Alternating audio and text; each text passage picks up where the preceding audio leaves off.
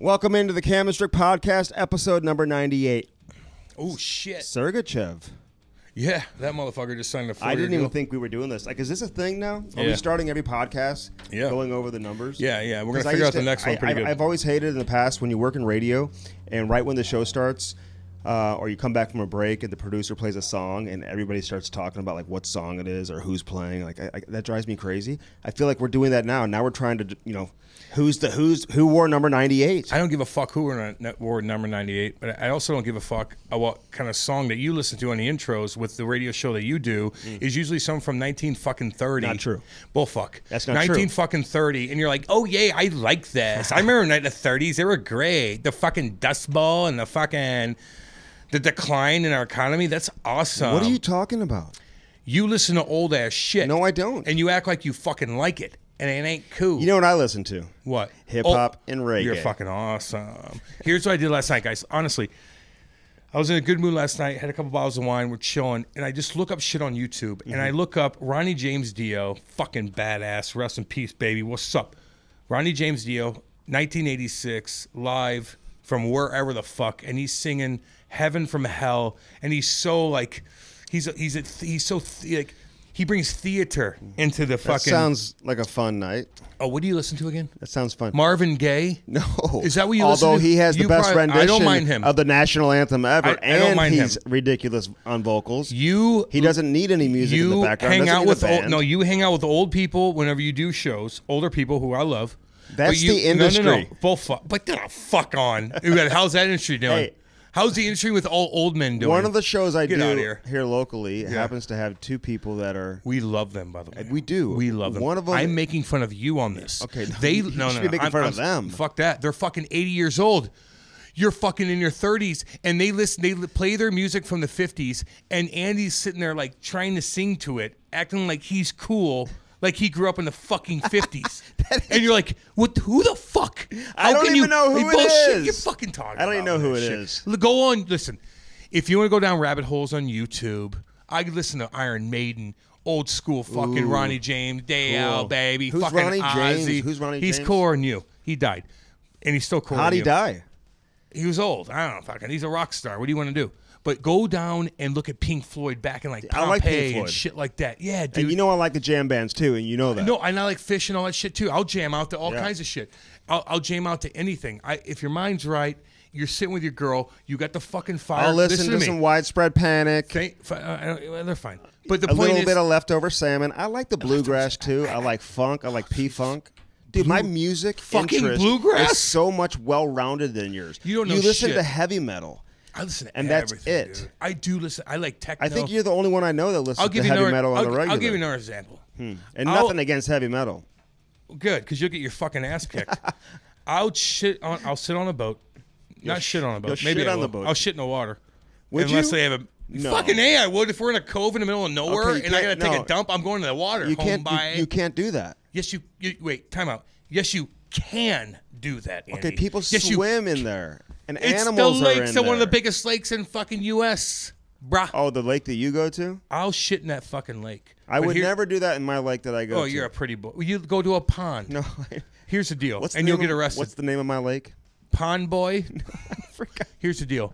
I go on YouTube and I jam out to concerts. And if I'm sitting on a lake, kicking my feet up, I'll listen to anything. I'll put this on. PPK.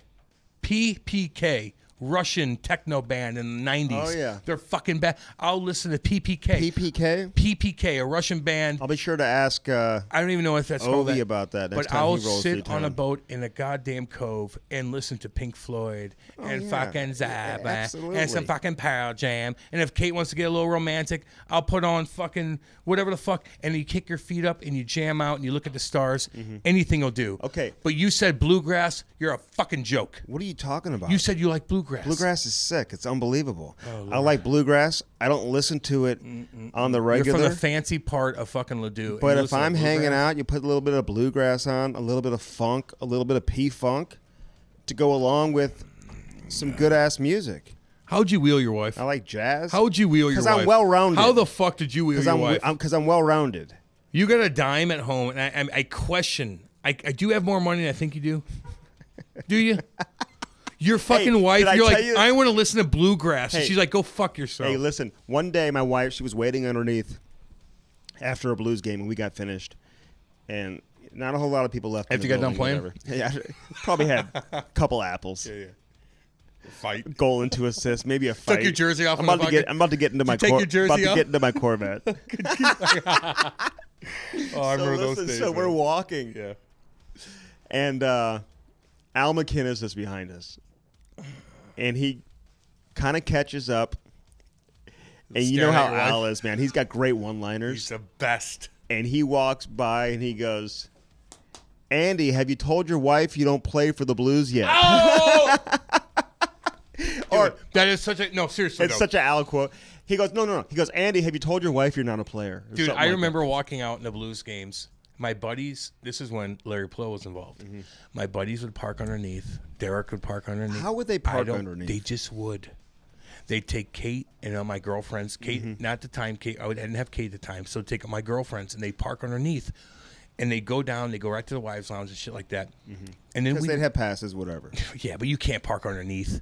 Like it's just Like, ridiculous how see, loose it was. When you say underneath, you're Means talking about the like underbelly where the players under, park. Yes. where the players, owners, And so and really even management, like they kind of park at the the first floor of the garage. My- They're not even parked underneath. No, they Andy- could if they wanted to. my buddies were parking underneath and bringing girlfriends in, and they'd hang out in the wives' lounge, and Kelly Backus would get pissed at them because we'd overtake Well, I don't everything. blame her. I don't blame her either. But then after the game, Wouldn't you tell your bike? See, if I were you, I did. I'd be like, dude, guys, do Andy, not go in there. Don't Andy, be seen. this is Don't the- be heard. This is the first year we were out of control. I didn't know how to react to anything. I didn't know what was right, what was not right. We're in a fantasy land. I just got done dealing with Lou Lamoriello, and now I'm in my hometown with all my buddies, and I'm taking Is this advantage when of you the wore your situation. rhinestone jeans? I would do anything. I mean, because you used to wear rhinestone jeans. This guy would walk around. I remember going to an event, and you were there. You probably don't even remember. It was like we were like celebrity waiters to Yeah. raise money at a restaurant, and they had some players there, and I was there too. And like you show up in like this tight like shirt. my Corvette. Probably not. Probably got dropped off by your mom, probably back then, or your dad dropped you off, one or the other. or some dime piece, but whatever. And you're wearing these. You have like rhinestone jeans, like the women wear. Yeah. Out like in your parts, maybe like Yeah. some rhinestone jeans. What did I do that night? You think? Like, what did I do? Did you that raise night? any money? I mean, what did I Did do you that- raise any Not only money? did I raise money, but what do you think I did that night, though, Andy? Andy's charged me for my fucking rhinestone jeans, but like, I've never seen a man wear What those. car did I get into, and who was with me that night when we left and partied? Like, get on with yourself. But here's my point of the parking underneath. Like, Andy, you'd walk out with me. We get done with the game, and I have 15 of my buddies with girls, and who are you kidding?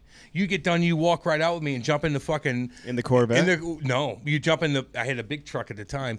I didn't take my Corvette was there. I'd have Yeah. my girl You drive didn't that home. drive that very often, right? No, that was the later age. What else were you but my driving? point is- Like a Tahoe or something? yeah, big Tahoe. And you'd walk out with me, and we'd jump in the car together with everybody. So who the fuck are you kidding? You never questioned my buddies parking down there. You never questioned anything at the time. I'll never So who are you forget kidding? when Patty Maroon came and played in St. Louis. One of the first times he had played in St. Louis, he had a bunch of bodies Oh yeah. in the suite. South Were County you in there with them? fucking houses. And security's coming in, and like they're throwing people out. Like all Oh, this they're shit was fucking going like down. beer bong and shit and Like, fucking. if I was a player, that would make me Mango. That would Mango. make me so uncomfortable to know my buddies are Okay. there, like causing shit. Like unless I Totally. was a star player and like I could do no wrong, but I would be like, oh god. I'm a fourth line plug, but I lived here. and you didn't mind them doing that. At the beginning, I didn't. Okay, now hear me out. At the beginning, I thought you're walking on water at the beginning. Like the attention the Blues give you, especially when you're a hometown guy, like you feel like you're fucking TJ Oshie, like you're scoring 50 a year. But that's on them. They pump Who gives you that? You mean like the fans the and stuff? fans Yeah. and the media and everything. No, but here's me. I don't think it would have mattered if you were from Delaware. No, If you play your role historically in St. Louis, dude, Yeah. people who play your role Andy. are worshipped by the But fans. when you That's just the reality you're of the it. first one ever to make it. Except and you there's grew- one or two that just for whatever reason weren't that popular. I'm trying to figure that out. Oh, yeah, I know. Like, But- why weren't you more popular when let you're me explain. fighting every single But let me night? explain though. Yeah. Being from here and all that stuff, and at the beginning, I remember like taking advantage of the situation, and then I'm like, "What the fuck am I doing?" Okay, hear me out. So like, I pump my tires up, like, "Yeah, we fucking party, all the girls and all that stuff." Kelly Backus is pissed. the ownership group, and I'm doing my thing, but I got my buddies fucking trying to walk everywhere in the building, and they have no passes, and people are like getting pissed at them, but they're like, I'm with Cam. And they're like, okay, let go. But then they're putting everybody on the spot. Then I had to hold a meeting. I swear to God, with all my friends, my family. What kind of meeting? Like, do you like call a meeting? Yeah, and I sit them all down, and I go, listen, fuckheads, we can't do this. We can't do this anymore. When this is not a fan. Like your first year here? After my first year, after the first half a year, I got traded in 07. So I had that 2 months, of the year, and that was psycho. after the trade deadline. And then I was still, me personally was. So going into your first full year. Yeah. So I'm like, we can't do this anymore. You can't park underneath. Like fucking shit's. Yeah. This is like pro, man. Like you can't do that. Yeah. This is not. I this had is my not going to like a local rink. I'll give you an example real quick. I get traded to the Blues. Everything's a whirlwind. I get on a jet. I go to St. Louis. Everybody's waiting. I meet my buddies and all that shit. The Blues are playing that night, and I'm supposed to go to the rink. I think I broke that trade, by the way. You did. And I brought my bag in, but I brought 3 of my buddies down. Not my family, not my brothers. I fly in, my buddies meet me, they take me to the game, we park underneath, and I walk underneath into the locker room 2 minutes before Eric Brewer and the boys come out for the game. I have 3 of my buddies, and Larry Plow, Kelly Chase, Burt Godin, and fucking Ray Borelli like, hey, Cam, how you doing? I'm like, hey, I got 3 of my buddies, not my family. And they're like, who are they? I'm like, these are my cousins. And they're like, oh, okay. And they sat in the locker room and watched everybody walk. And I'm thinking to myself, like, this should never these guys should never be like Eric Brewer's coming with me, shaking my hand in front of my buddies, like when he's walking on the ice. He's the captain of the team. Oh, he's such so a you didn't play nerd. that night. Fuck no. Oh, nerd. Are you calling out Brew? Oh, he's a fucking nerd. I feel like you don't like Eric Brewer. Man, he was I feel weird like to me. there's I didn't know something what between the two of you. I never had beef with Brew. I never beef with really anyone. Petty Alash kind of pissed me off a couple times, and I called him out in practice a couple times, and we were fine. But Brewer, he would have dusted Brewer, you, Eliash. So would Brewer. Oh, he was tough. Oh yeah. And so Brewer just kind of I rubbed them the wrong way. And I was going through weird like I know how he shit. is, and he's actually got a very dry sense of humor. Oh fuck! And people who he hated me, I think. No, I could see you and him would not get along. You see what I'm saying with that? And he and we've talked. You know what I'm talking about. I'm going to get him on here. Get actually. him on. And when I've talked about this in the past to Cam, I'll call kind him of out, like too. early when we started. Cam was not interested when I said, hey, I'm going to get Brewer on. So he and I have texted back and forth. I got to make that happen and schedule it. But I'll never forget when he was named captain. I remember John Davidson calling. He's like, what do you think? I'm like, I think this is really strange. Oh, God. I like, what? You just named Eric You got Brewer, Keith Kachuk, too? who you just traded for in exchange for Chris Pronger, like probably the worst trade in Blues history at the time for sure. He was the nerdiest player you could possibly imagine. And he's under so much scrutiny, so much pressure because he's not Prongs. He's had injuries. And now you're going to put him even more so under the microscope. Like He's I making understood. a ton of money, so it doesn't. Well, I don't give understood a that the fuck. coach, like Andy Murray, like felt comfortable. And he's like, "Oh, with cool, a Eric fellow Brewer. nerd. Here we go. Yeah, Let's go." Yeah. He felt And comfortable again, with that.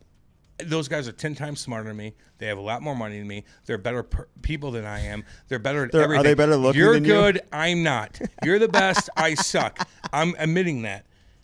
But they just kind of, the one person that didn't understand my kind of like character, Yeah, he just didn't get it. Well, you're Andy way too loud for him. At the time, First I off, was really you're loud annoying too. him I was at the the Halloween party. Oh, I sprayed him with water. Yeah. I didn't even mean. Did you Like, notice? you're running around like a little He kid. said that to you? No, you told me Oh, this. fuck. I was going to say. Fucking guy. No, but you did. I You and just Danny sprayed him with- Highnote. Yeah, I was with fucking. But I think he liked Danny because he probably respected Danny Exactly. because He won a cup. was a little older than you Exactly. and he had won a cup Totally. and he came from the I am a Avalanche, you know? hillbilly that got a lot of attention. I was a fourth line piece of shit that played 3 minutes a night, every other night. But I had a lot of popularity, and I thought the popularity, like your buddies and everybody that pumped you up, like you think you're higher than everything. So I lived in Right. that fantasy land, and so You really did. 100%. I did. In a fantasy land. A fucking fantasy fucking land like you can't believe. Buddies in my house all night long, girls, everything, spending money, drugs, whatever the fuck it was. But you go to the rink and like Brewer's in charge. And I come in and I'm not like, me fucking do this. Never that. I'm just happy. I'm just happy-go-lucky, kind of like, I'm going to go out and do my job. But Brewer's more like a fucking, He was buttoned, stoic. He was buttoned up. So and buttoned up. again, so dry. Thank you. He's actually very funny. So No, he is. He didn't make me laugh. No, he certainly he didn't make will me make laugh. you laugh. He didn't make me laugh. And he's got a dry sense of humor. But you get why he could be mad at me. He was and I never overly happy about being here. No, he didn't. But you're making a ton of money, motherfucker. I don't care. I don't care. You're set up for life. But he couldn't handle it. And I don't blame him. I look back at everything, Andy. Probably living in Kelowna. Oh yeah, you know he's out west. Fucking, I hope he's not. He's probably living in a nerdy ass town where like fucking like there's like a library every 2 miles or somewhere he's reading shit. Oh, are libraries for nerds? You go to libraries now? I don't go there. Go very on fucking often. line. I'd probably hang out there. I don't mean to be like that. Probably wheel. I'm being kind of a dick on this one, and I'm sorry, but he didn't like. I don't think he liked me, man. Well, no, I think we've established that. And remember the time, we got get him on here to figure out why get he his didn't like fucking you. ass on. Then I'm gonna I don't text give a him. shit. But I get where he would be. So when I kind of pump myself up, like he brought me down, and I get it. But I still gotta make fun of him a little bit on this whole thing. But no, he was a Lightning Rod for Blues fan just because. First of all, he didn't play very well. He was hurt. I always defended him. He's soft too, fucking He's soft. not that soft. He's a big body. He wasn't a bad player, man. Andy, you're telling me Eric Brewer wasn't soft? Okay, what I'm telling Is you that what you're is saying? he wasn't like Soft compared to you? No, hold on. What I'm telling you, he wasn't like this big, bad, mean, tough, bruising defenseman. Dude, you're a captain of the St. Louis But he Blues. also wasn't like Christian Backman Did he hit either. anybody? Who's my guy? I just got actually a true story. Just got a tweet, a private message from a fan in Sweden who listens to every episode. His name's Matthias. Can you give him a shout out right now? Yeah, Matthias, what's up, baby? Like, how Swedish is that? God, how handsome Matthias. He's probably a handsome guy with long blonde hair. Christian Backman, great guy. Used to come to my kids' Cares about hockey practices when I coach. But he was a little bit soft. But he says to me, he said Christian Backman says hello. Isn't that crazy? That's cute. I know. So I mean, it's just kind of. I don't know where this funny. goes, I man. didn't know where. Alexei Havanoff, remember him? Kind of. I got an email from him at like 3 a.m, like a few weeks ago. He's like, Andy, what's up? I'm like, I haven't talked to you in like 20 years. He used to smoke. He used to smoke darts. Oh yeah. Parliaments. Parliaments aren't bad, man. I'll Like take them bad inside boys. the dressing room, like whatever, where people couldn't see. So like, Or like trainers would do it. yeah, yeah. or like alumni. Yeah. Chaser would go down and act like he's smoking a dart. No, so he would smoke darts down there like between periods and after games all the time. And I just wondered, like, I was always like, how did he get away with that? I don't know. He'd walk around with his like smokes in his hand, like, and go put them back in his stall as he's walking back into the room. I didn't see. We should have asked. Well, Terry, He's like the last version. Did I ask Terry O'Reilly about the cigarette thing? No, you because I didn't had it in ask my him. fucking notes. I know. Well, we had to get off early with him because he was antique shopping. Antique Speaking of shopping. nerd, he might be a nerd too. I'm not gonna lie to you. A tough nerd. At least Brewer. Well, at least Terry O'Reilly's a tough nerd. But fucking I think Brew. I remember Brewer fighting a couple times and like winning the fights. Andy, Did he not? I thought you were like. You're I the remember him fighting. Andy, you're the smart once or one. twice. You're the smart one. Like he'd fight angry. You have a memory of the. You're the memory of the podcast. That's exactly what happened. You're the memory of the podcast. Yeah. Eric Brewer beat up who? I don't remember who it was. Who did he beat up? But he fought somebody. Okay.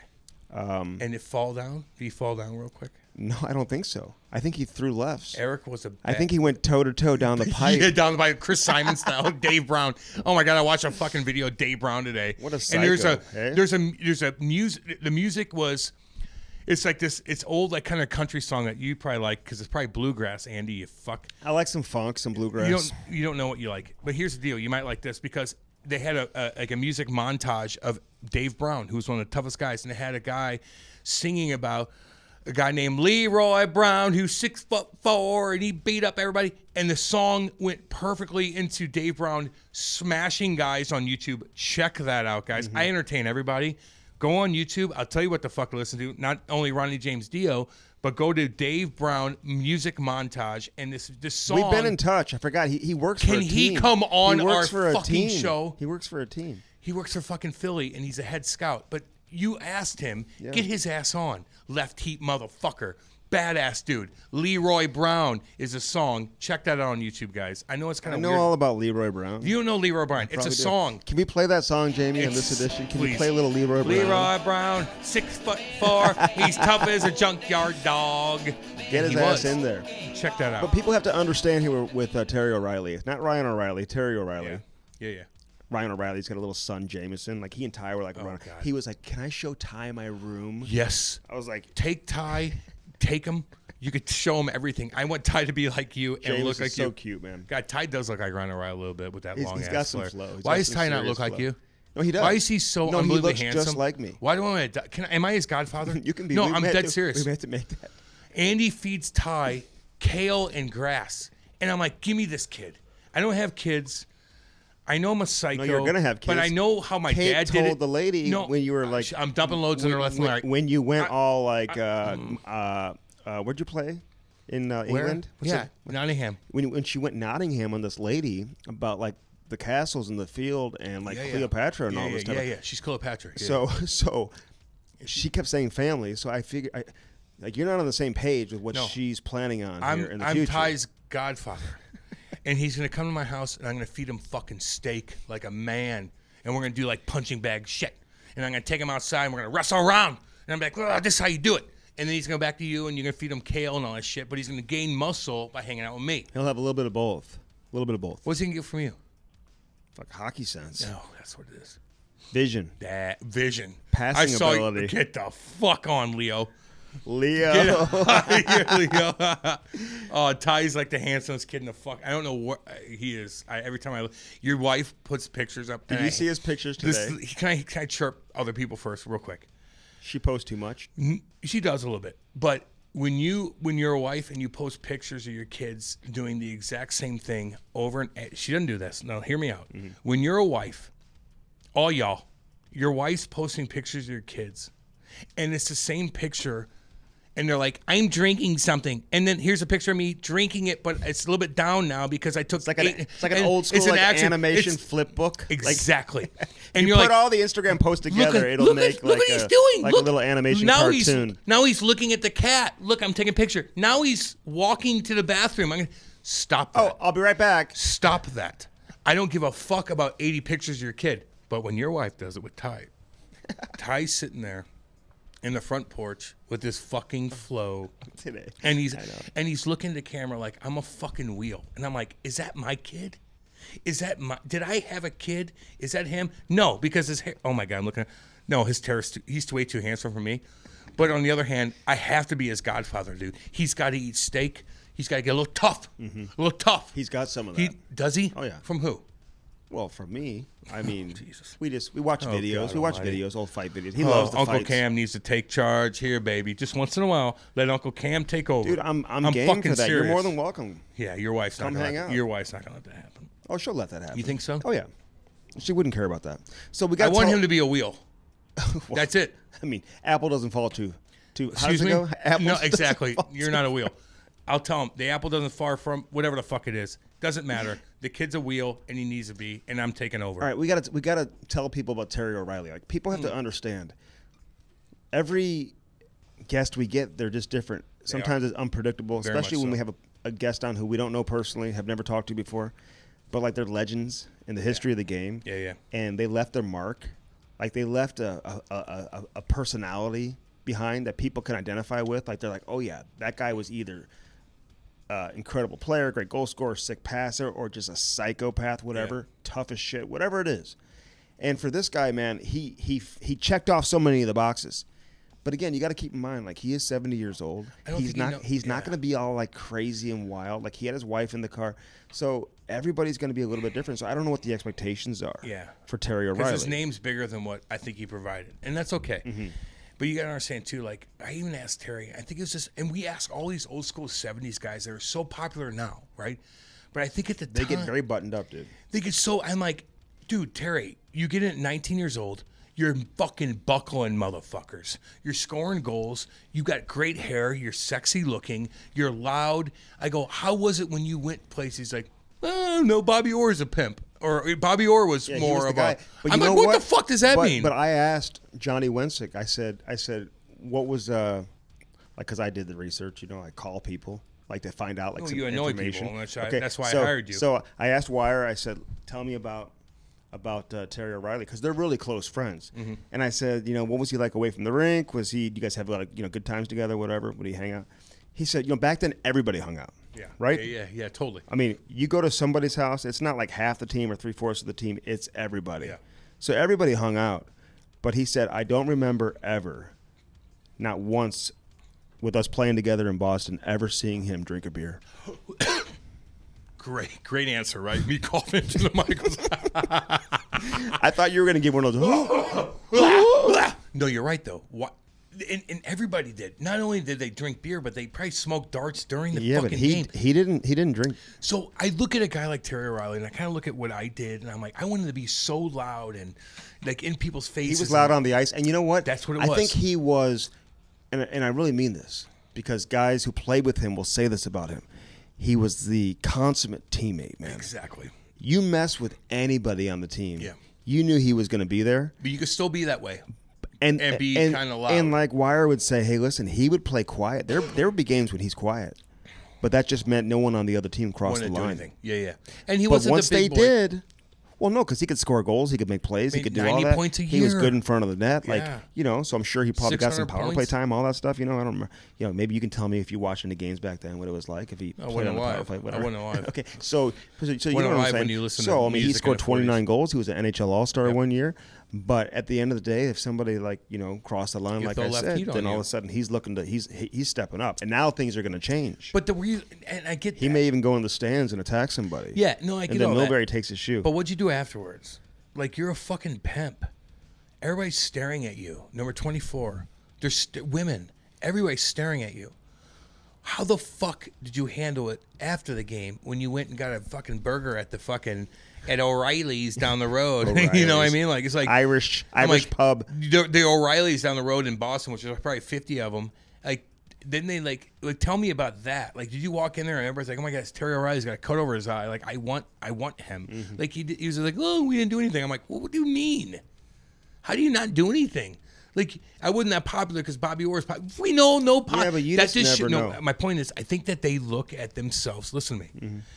Even Terry O'Reilly, we look at him as a superstar, like a fucking superstar. Everybody does now. But at the time, as a legend. But at the time, you had Esposito, you had fucking Orr, you had all these monsters. So I think the respect value of the bigger Jerry Cheevers, man. I mean, you can go on and on. A bunch of Hall of Famers on those So when teams. you're young like that, even though you're popular, you don't know what popularity is because Jean Rattel. There's no fucking Facebook, Twitter, nothing. So you can't judge yourself like I'm more popular than Bobby Orr, although I'm a tough guy, Twister or whatever. Who would be that way? But then you get to know some of these guys who played back in that era.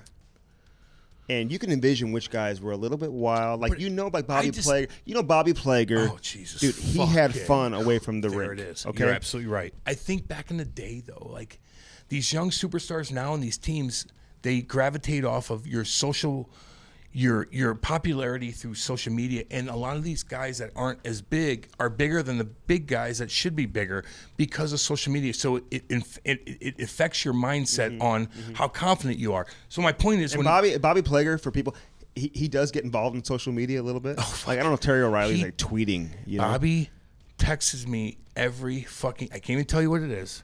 I'm not going to tell you what it is. He texts me every day. And I have to be like, okay, Jesus. And Bobby, listen, we're gonna get Bobby on. We're going to. But can I finish my point? But it's got to be. I think Terry Bobby's O'Reilly. got to be Bobby. I think Terry O'Reilly's like, no, Bobby Orr's the best. I'm not gonna. I don't act like I'm cool. I don't like if you're a young kid where you have a million followers when you're young. You're like, I'm fucking better than everybody. So I think it's just a respect value. So when I'm like, Terry, when you walked into a bar, was everybody like, dude, I want to name my bar after you? And he's like, no, not at all. I'm like, how? How is they did it to me and I'm a piece of shit? I think he basically he says it in the interview and people will hear it. How his celebrity grew, though. You know? And then over the years a little bit. He becomes captain again. And that's when all of a sudden the Ray Borks are coming in and stuff like that. That was in the late. That was after he was crushing guys' timeout though. Mid-'80s, yeah. They're chanting his name, but the point is like now, if you're a first-year rookie and you have a good year, you're pumped up on so many different levels. So you walk back in the locker room like, I'm a fucking pimp. Like, no, you're not. You haven't done shit. You had 1 year. Where Terry O'Reilly back in the day is like, you have to earn it for years and years. That's the way it was, man. Howard Stern makes fun of people all the time. He just signed a new contract. $125 million a year, baby. Is that what he's getting? Yep. So he goes, oh, you got a pod. Who doesn't have do you have a radio show from a company? And then have a podcast? That's a different story. But anybody can have a fucking podcast. How many podcast people fucking ask you to do shit? You want to look at my messages real quick, Andy? I'll show you mine, too. You want to bet on it? I'm want to trying see to who has more? No, but it's not a competition. But I'm trying to be better at that. and there's a couple people out there probably listening right now. I will get back to you. They don't care. You're trying to help me. They don't care. You've been telling me to get back, whatever. Do that. It's just hard, man. Not when everybody. I get home, it's I'm like saying, it's hard I to know, like. My brain only works so long. But if a kid wants to ask me to do a podcast and he's a big fan of mine, I'm like, fuck. But here's the deal. I have to do it. But if my only availability is like 8 o'clock at night because I've been gone all day, sloppy and I get home and Ty wants to play hockey in the basement and whatever, and I gotta be like, I gotta go do a podcast for. No, dude, it's not Ty fair, comes man. First. It's not fair. I'll give you my example. My cat will be like, meow, meow, meow. I'm like, I don't give a fuck. I'll fucking feed your ass. I'll do a podcast. That's the difference. Right. Ty wants to play fucking hockey in the basement, and some fucking guy from fucking Manitoba wants to do a podcast. You tell me to do 9 o'clock, Saskatchewan, and you fucking sit with Ty and you do one tease, and have him slick his fucking hair back like Sergei Fedorov. Oh, there you go. Dude, don't make me come over to your house. I'll take over. A Fedorov. I'm the he needs a Godfather. Fedorov. Dude. Jersey. Get a fucking one tease, bam, one tease, backhand, top shelf, backhand, top shelf. I know you got. We the want net. Fedorov on the show. Fuck. We're trying to get a Russian phone deal where it won't. Yeah, no shit. Cost We our, need Alexander won't, McGillney, Won't cost too. our producer $19.99. Those guys a will minute. come on here, dude. Oh, hell yeah. Elmo, if we get a hold of Elmo, like Elmo, what time? We'll get up 9 o'clock. Whatever you want to do. You were so sweet. 3 to in the me. morning. God, you were so sweet to me. I want to talk to I him. love him. I mean, that's when Defected that's like when a he badass. that's when he knew it was over. When he was on the same line as you, he was like, know. "Okay, my career's officially over." And he wasn't a dick. I know. He never said one fucking mean thing to me, dude. Like Brewer. Like fucking Eric Brewer's like, I need to talk to you, Cam. You and DJ King were like too much at the Ricky party. I'm like, what the fuck do we do? Like, you guys were fighting on the bus. Like, we're play fighting, you fucking you're idiot. one of those. I'm gonna fucking get his ass on. Weren't you reading I'm like smacking an it. e-commerce He's such a fucking magazine nerd. or something? Get his motherfucking ass on. How to invest? Fucking. You should have been like BJ Crombie. Didn't invest. BJ's the best of the best. You should have been like BJ I Crombie. love BJ Crombie so much. He was my roommate. I love that man. He is the sweetest, He is the smart best, man. I love that man. I used to tell him I was a better midget player than him. You are not. You are not. That's what he was saying. BJ is. I love that guy. I hope he listens because I know he kind of probably does, dude. Dude, he's fucking smart. best. Brewer's He was- a dick to me. He was going to University of Phoenix during his NHL career. No. He calls me. A bunch of I talk guys. to him business, baby. Tyson Strachan. I He played love with him. Strax. He was the best Love too. him. He would throw down a little bit. I love all those He's like guys. a financial advisor. D'Agostini. I love everybody. I've never not loved people. Me and You Brewer, guys were hilarious. You guys had a No little shit. corner in the dressing room with Brad Winchester Oh God. and D'Agostini I know. and you and Buys. and Crombie We're and fucking whatever. this And loud. Saboka would be on the other side. Big and you guys dick Saboka. He'd chirp you though. He's got a big dick. He can do what he wants. Monster. true? Oh, he's got a monster hog. It's You so said that fucking about gross. Polak. Polak's. All the checks. I don't give a shit. If I say it on a radio, local radio, I'll say it here. Polak's penis is so fucking big. It was actually disgusting looking, to be honest with you. But if you're in the shower with him, it would sniff the fucking drain. It had like a mind of its own where it's like it like sniff around and like smell things. Like, get the fuck away from me with that big old penis. Jesus. I'm just saying. That's too much. Well, fuck, get in the shower with him and you'll see. He was a hell of a Penis? played a heavy game. Yeah. He was a tough guy. He did. Heavy game. He was really heavy. Good dude. Great Great wife. guy. Great kids. So here, I'll give you, I won't pump his penis up anymore, but I'll say this with Roman Polak. He would beat everybody in the, not just the weightlifting, not just the... No, the whole strength test. Everything. Strength test. Exactly. He could skate, too. And he'd beat everybody in the sprints on your stomach. Get up with that big I know. penis. He was like a And then- bodybuilder. Yeah. I think his brother was And a he had bodybuilder. an anchor on him. I want to get in before we get into the interview with Terry O'Reilly. Yeah. Old school. Was he a shit kicker? Is that what you'd call Oh, him? fucking right he was. Lefty motherfucker. He's like Did I ask him punching about Andy his Van Helleman running into the stands. punching? Would you have wanted to play in that era or no? Fuck no. Actually, I'll tell you this right now. I think I would do pretty good against some of these guys because all they do is throw rights or they do is throw lefts. Like when I trained, I'm They training didn't switch throwing up. They didn't lefts switch. and rights. I'm holding you back. I'm doing this. I could tie your jersey up in your neck and so you can't grab me. Like it was all strategical when I fought. But back then it's like, oh, we're gonna fight and then we're gonna fight and throw as hard as we can and then fall down and step on each other and like kick each other in the face and shit. Like fuck no, I don't want to be involved in that. All right, so a lot of stuff going on right now in the hockey world, whatever. I mean, we're going to have training camp sometime in early January. Although, let me say this. I talked to a GM yesterday who said, I'm still not convinced.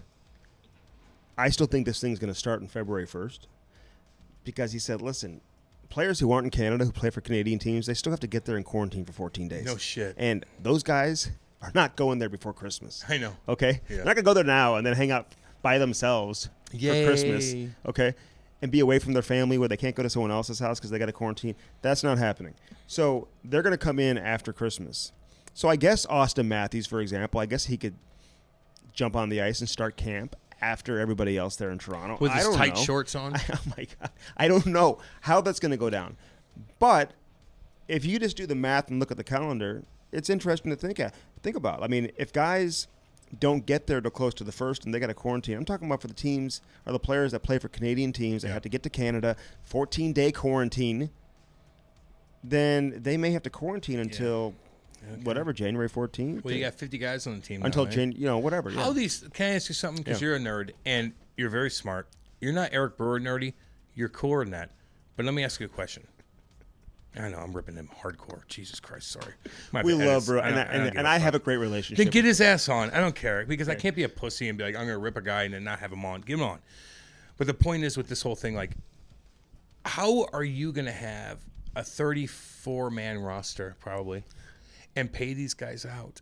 And no, you don't, because the players that are on two-way contracts will make their American League salary. You're still paying a lot of money. You're paying their per diem.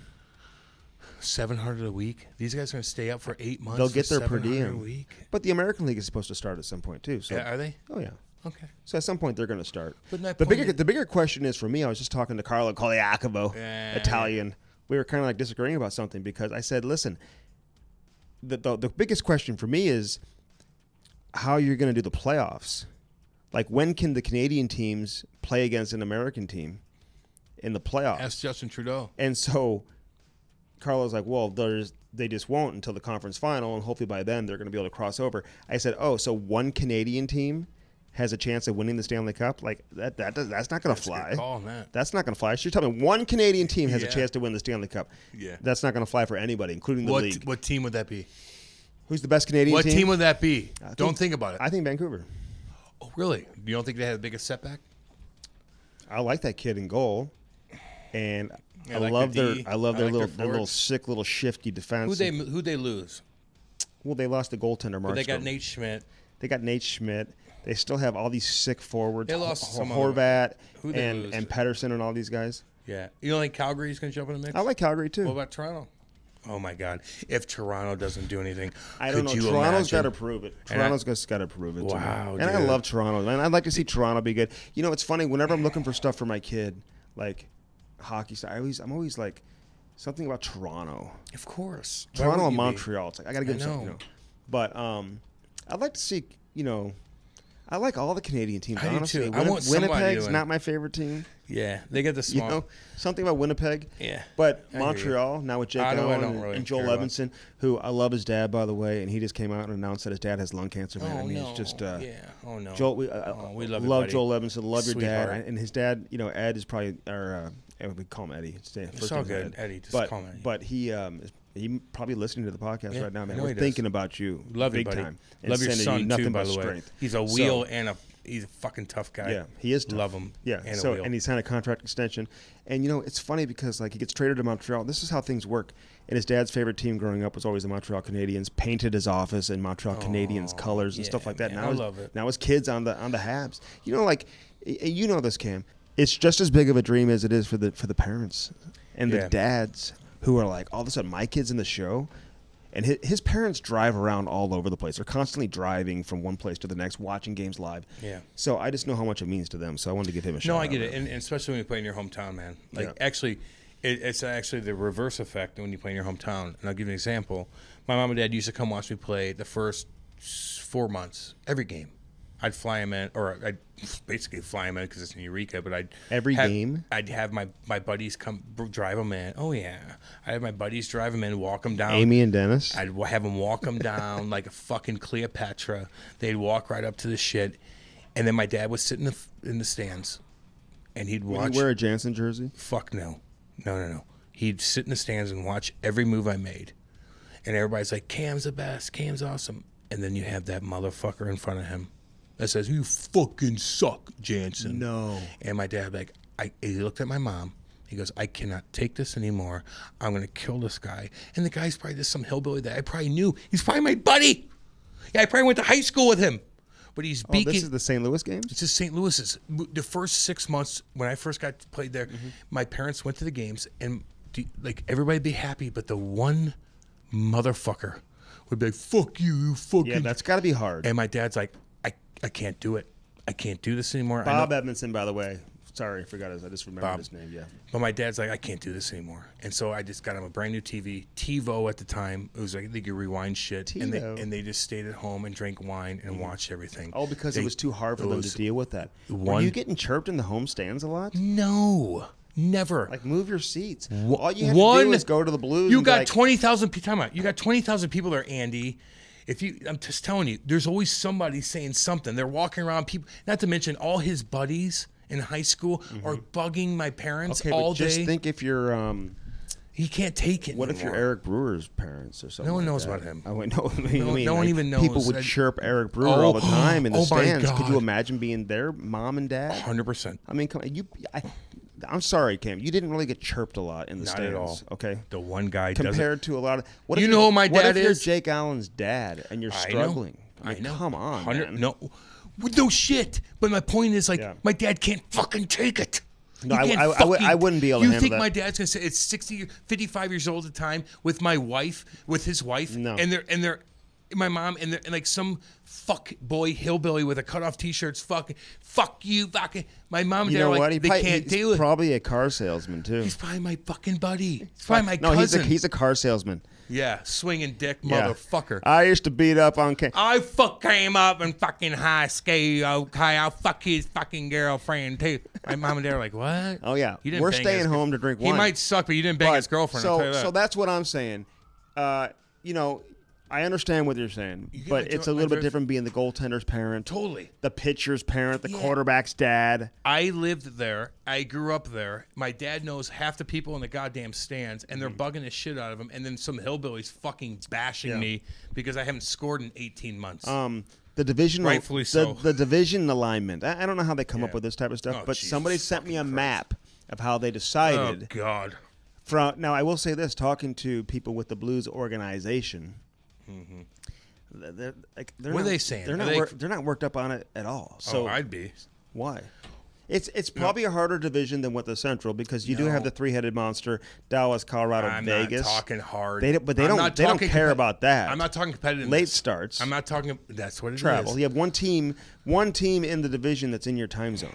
Thank you. That's Okay? the bitch of it. So I that's. don't, But then, okay, but you're gonna make the playoffs. but if you go to the Central Division, all these teams that are in good. the East, they're all good. and you're changing. Well, no, they're all good too. You have Nashville. You have Winnipeg. You have all these. See, you're What? saying that, and a lot of other people are What? saying, well, the Central is so much easier than the Pacific Division. You know, What? I didn't say that. No, I said you're not saying that, but a lot of other people uh-uh. are, and I'm like, I don't know, Who man. the fuck said that? I think Columbus is damn good. I think Carolina's damn good. Fuck. I think Florida and Tampa Bay obviously are good. You know, Florida, they're going to be better. Wait, that's a different division. We're talking the No. Central. Wait. No, so the Okay. team. No, then there's a team with the Capitals and the Penguins and all those.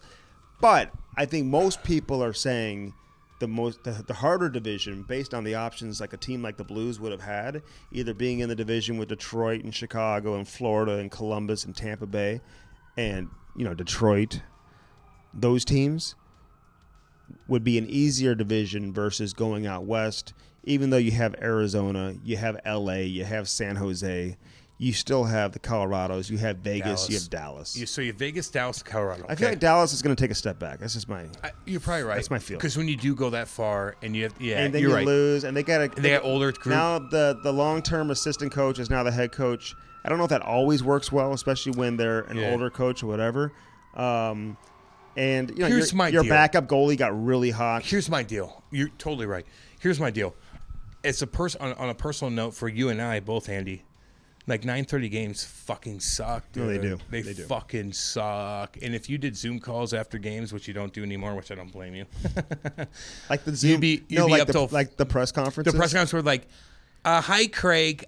We have a question Was from the puck black tonight? We yeah, have- it was, you fucking idiot.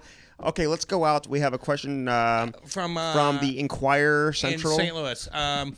What did he wear a left stick or a right stick today? Wear a left. What the fuck you talking about, idiot boy? And Chief just has to be so calm. Who's He's who's the coolest guy in the league? And it's my like, why did they wear those colored jerseys? Hey, we lost 6-0. You dumb fuck. I do want to give a shout out to Jim Montgomery today, and he doesn't even know I'm doing this. I love him. He doesn't know I'm doing this. He's a fucking man. Today is his 1 year anniversary of sobriety. Fucking A. Today is his 1 year anniversary of sobriety, and we all know that can't be easy. It's not easy, Andy. That's got to be so difficult. And all these listeners that listen, let me just finish and then toss right to you. That's got to be so difficult, baby. And I just want to tell Monty, man, like I'm so impressed, like with him. Always have been, man. Like for him as a hockey person, whatever, just how he carries himself, how he's handling himself right now, because he's not hiding from being one of the guys. He's around. You see him in the, he was in the alumni room last night. And guys are hanging out and doing their things. He doesn't allow it to influence him whatsoever. He's a hockey coach. He's at the rink every day. Doug Armstrong pumped his tires about how organized and how prepared he's been. Yep. You know he's going to fit in great with the team. You know he's going to fit in great with that coaching staff. He's going to be such a strong addition to the coaching staff. But I got to give Monty some serious props. Good call. 1 year anniversary of sobriety. And I can't wait for it to be 2 years. Good for you, and man. 3 years, and 4 years, and 5 years. Andy, I chirp you a lot for a lot of different reasons. Good job on that one. We love Monty. Anytime I ask Monty to do anything, he's fucking right there. He'll get a stick sign for a company, or he doesn't even like. He's just fucking awesome, man. And he doesn't talk about it. And if you do drink in front of him, like he doesn't like. He's doing the right thing, and it's so not easy. And he's got demons, man, and we all do, especially me. You know that, and I admit it, and I talk about it with everybody. And you guys text message Eric me Brewer is one of your. He's fuck one, his he's one stupid of your, nerdy. He's one of your he's demons. a fucking nerd. I don't give a fuck. I got my own demons. I'm not worried about him. I got my own shit I got to deal with. But you guys know though, like Monty, like man, he got fucked, and he fucked himself, and it was a whirlwind. And now he doesn't drink, and he's sober, like. You guys got to give him kudos on that. Mm-hmm. You got to give him kudos on that. I love that man. I do. Yeah. And I wish I was that strong, to be honest with you. Yeah. I do. Well, not going to lie to you. You are, and you don't even know it. I am in ways. You got to find that. No, I am in ways. Did you read that story about Mark Parrish before we get into the interview? What was that about, Andy? So apparently, like he had painkiller addiction. Yeah. Which is an automatic. We'll have you on the podcast for sure. Oh my God, are you coming on the podcast? We got to talk about this. Oh, Jesus Christ. So he had painkiller addiction, which he was able to kick. Led into alcoholism. Oh yeah, that's what happened. And like, there's a story where he was in New Jersey. I guess he was doing the NHL Network, and I guess he showed up to a production meeting all like like fucked up and wasted stuff. or like on something. Well, whatever. I think he was on something. I think he was. Yeah. I think he had been drinking. He was. The story really, says. Every time I see him, he's really good. Oh, he was really good. But he signed a big contract with Minnesota. They bought his ass out. I think that was when things kind of started, because it's in his hometown where he was like a high school legend, high school superstar. Probably a little bit embarrassed, man. That's got to be difficult. It is. So anyway, so Brian Lawton, who was working with him at the NHL Network, and they go way back. I think Lotz was his agent, and really helped him out, banging on the hotel, like told him to go home, like we can't put you on TV tonight, dude. Like look at you. And I don't think Mark Parrish was happy about that. Apparently he got a little defensive. Brian Lawton ends up getting him a Uber to go back to the hotel, and then I guess the breakdown happened the following morning when Brian Lawton confronted him again. Oh, no. They got the PA involved. They set him up with a treatment facility right away to go straight, like from the East Coast, basically out to Arizona. Why to are we treatment talking about facility. this though? How is this not swished under the rug? Why do we know about it? Because he came out and talked about it, right? He talked about it. Okay. All right. He talked about it. Okay. So it wasn't like... And Brian Lawton talked about it. And so Mike Russo, who does a great job covering the Minnesota Wild. Oh, I thought you said Mike Russo. I wanted to call him the North Stars for some reason. It's so weird. Mm-hmm. But the Minnesota Wild. And he wrote this story, phenomenal, a little long. I'm not gonna. It was a great story. So I can't read it. well, I read like half of it. I was like, read it to me. I was tonight. 30 minutes in. Yeah. I kind of need it on wow. tape. Like it's like a long ass. It's on the player. So Tribune? I don't know. No, it's on his on the Athletic. But Roos does a great job writing these stories. and I got to read the rest of it. You know, like when I have time, like maybe during Christmas break or something. Were you on the radio today? Because I was for 3 hours before this. What'd you do? I had some other Kid stuff shit? going on. Do you go one-timers with fucking Ty? I hope so. That's what you're busy with. So, but a great story and listen, I love people who are vulnerable and they're not embarrassed to tell their story because it connects with so many people. I had this dude who I was talking to who listens to the podcast, and he's like, man, like when people talk about real shit, it's just like it connects with everybody who's listening because everybody out there is real. Everyone who's like sometimes behind the mic or whatever, they don't want to be real, but in reality, everyone who's listening is real, and that's when they connect is when you are real. So a guy like Mark Parrish, he got real there, and you know what? People are embracing him like he probably never knew he could be embraced before. I'll tell you this, when I first got on radio, and I know we probably should wind this up here soon because I know we got Tara Riley coming up here. But I remember coming on, and I tried to be like everybody else, like, I'm going to talk X and O's. Like, the Cardinals played the Padres tonight, first Cam pitch 7:05. I'm a fucking robot, and I'm going to be – now I'm like, no, I can't do this. No, I can't do this. No, I can't do this. And I'm like – and that was with like 1,500 people, and they're like kicking to me about, how's like Duke basketball, Cam? I'm like, what the fuck? Didn't they like get in trouble for like doing something crazy? No, Cam, we're talking about the basketball game. Like, Cam, fuck all you. Did you not read 25 newspapers this Cam, morning? didn't you watch Duke play last night in a basketball game? Like, fuck no. Oh, I fucking watch Game of Thrones, and motherfucker. For the record, Coach K, I've always liked Coach K, and I've always liked Duke basketball, but like now they're losing, and now he's saying that the team they shouldn't play because now they're losing. Don't do that. It makes you look bad. So my point, but I know what you're saying. My point is, though, and I'm like, no, I'm just gonna be myself, and I'm gonna read everything, and I'm gonna have my own opinion. And I don't know shit about baseball. I don't know shit about fucking basketball. I don't know shit about a lot of things. But I'm gonna give you my opinion. I'm gonna be goddamn funny, and I'll know the fucking stats because I read my shit. I'm just gonna be myself. So if you ask me about fucking Duke fucking basketball and how the point guard fucking scarred a bunch of guys, I don't give a fuck. I don't give a fuck about it. I'm going to entertain you, and I'm going to do my own thing. I need my own radio show, and they get me, and that's it. I'm not talking. I'm not doing that, and I'm just gonna be myself, and I can pump up other people. And the college football rankings. Cam, how's the college football rankings going? Well, let me tell you real quick. Gonzaga's there. Fuck off. Hey, what do you think of the starting pitching matchup tonight? I don't give a fuck. I don't. Okay. My cat puked on my fucking slippers. I got shit fucking going on at home. I'm fucking drinking too much. Wherever the fuck is. Like, I'll tell my personal story rather than talk about Duke. Who gives a fuck? God bless America. Okay. I know what you do care about. What? That people are protected with their cars. Totally, man. And they're not stuck with crazy, crazy bills during this pandemic and this time of year when that money should go to somebody you love for Christmas and the holidays. Yeah. And instead, all of a sudden, your car goes out. Your computer goes out. Now you have to find money for that. Well, no, you don't. Not if you're protected by Car Shield. Listen up. And the sirens are going to help somebody. There's a Car Shield victim right there, and the Car Shield's going to hook them up. Yeah, we're on the way. That's Cam and I. Hi, everyone. That's Cam and I. We're on the way with the Car Shield protection plan. Don't worry. Yeah. For as low as $99 a month. I think even less than that. I just blew my tire If you mention out. the promo code CAM, I know it's tough. I know it's kind of sexy. It's not easy. Let's be honest here. You'll save 10%. Mention the promo code CAM. You'll save 10%. You might get laid. So check this out. Customize the plan that you want it, the way you want it. You want it long? It can be long. You want it short? I want it long and girthy, if possible. And they could do that for you. Yes, they can. Yeah.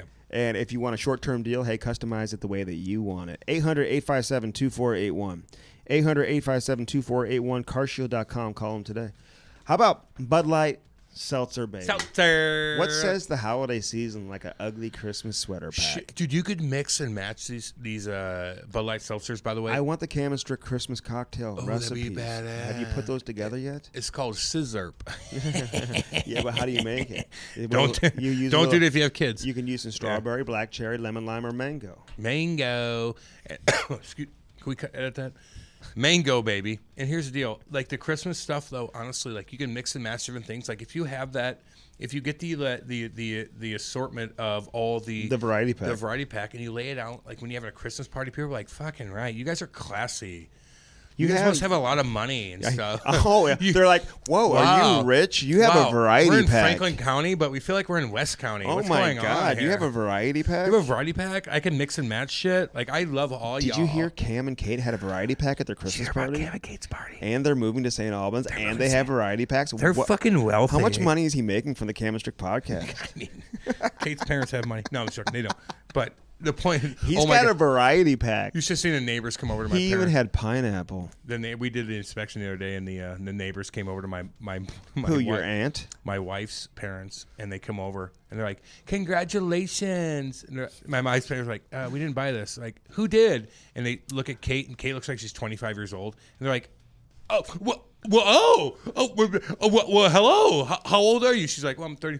Well, how'd you do this? How'd you do? I'm confused. Sit down, woman. I should have bought this 5 years ago, but I got addicted to painkillers, and I spent like $500,000. So get on with yourself. Okay.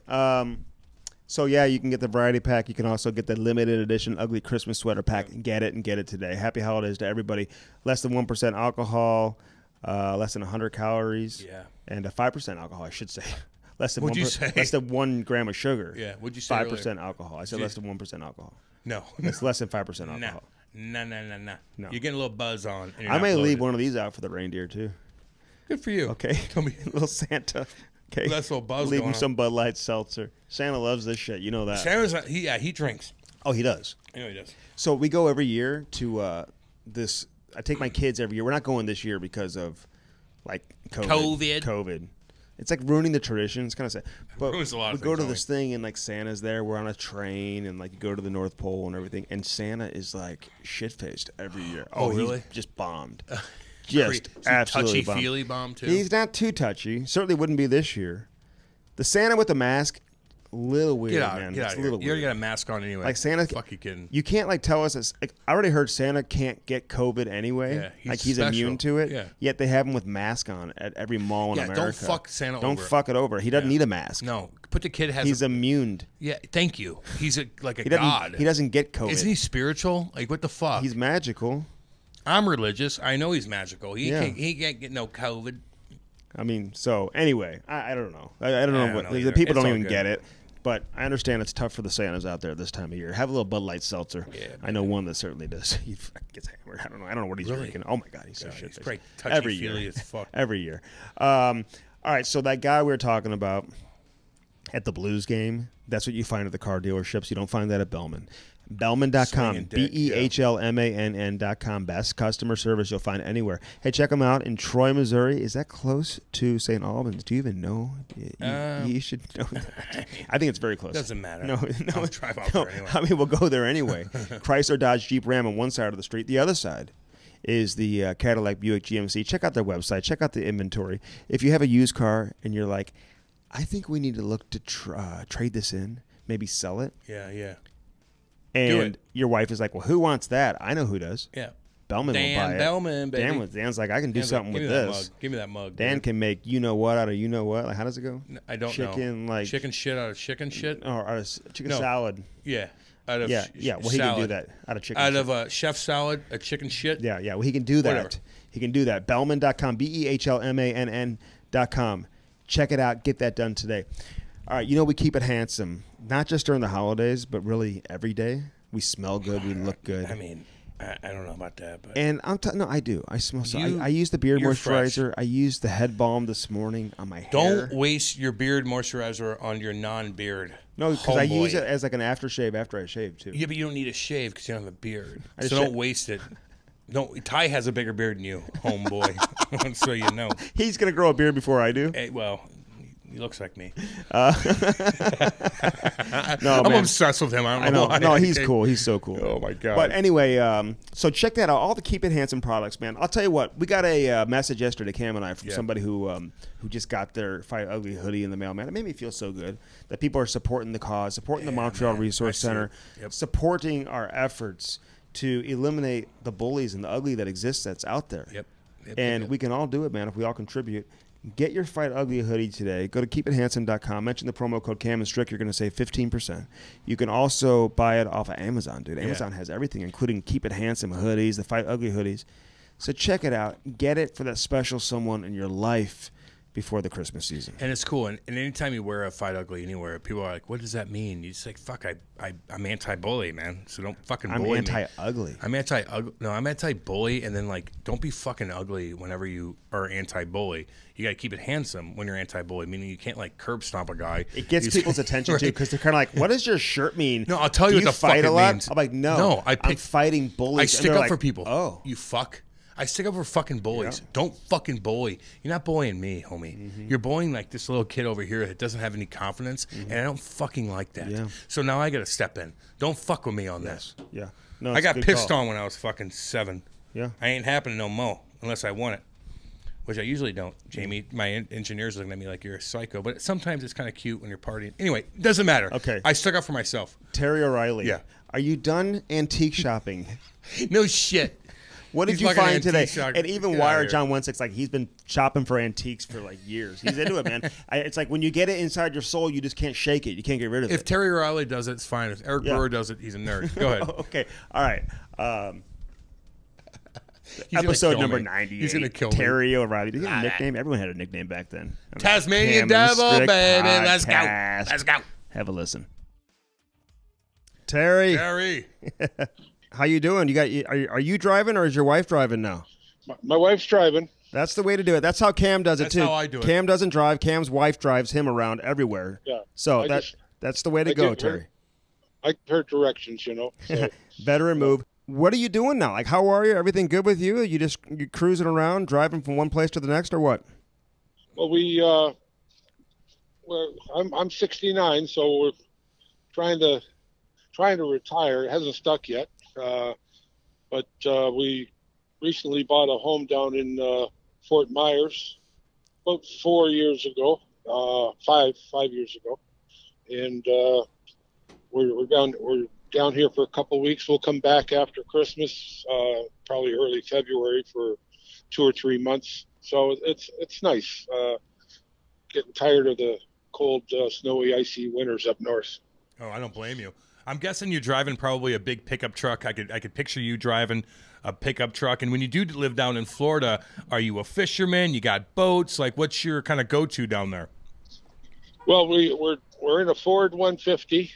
We use it to drag our Airstream trailer, and because we travel with our dogs. We've got 5 long-haired dachshunds, so we don't fly anywhere. We just jump in the truck with the dogs and hit the road. Once I get down to Florida, I do have fishing equipment, and we've got a pontoon boat. If my son comes down, I'll go out with him and throw a line in the water. But other than that, we do a lot of bike riding, and I'm slowly setting up a little workshop, hobby shop in one of the garages down here, so I can fiddle with old projects.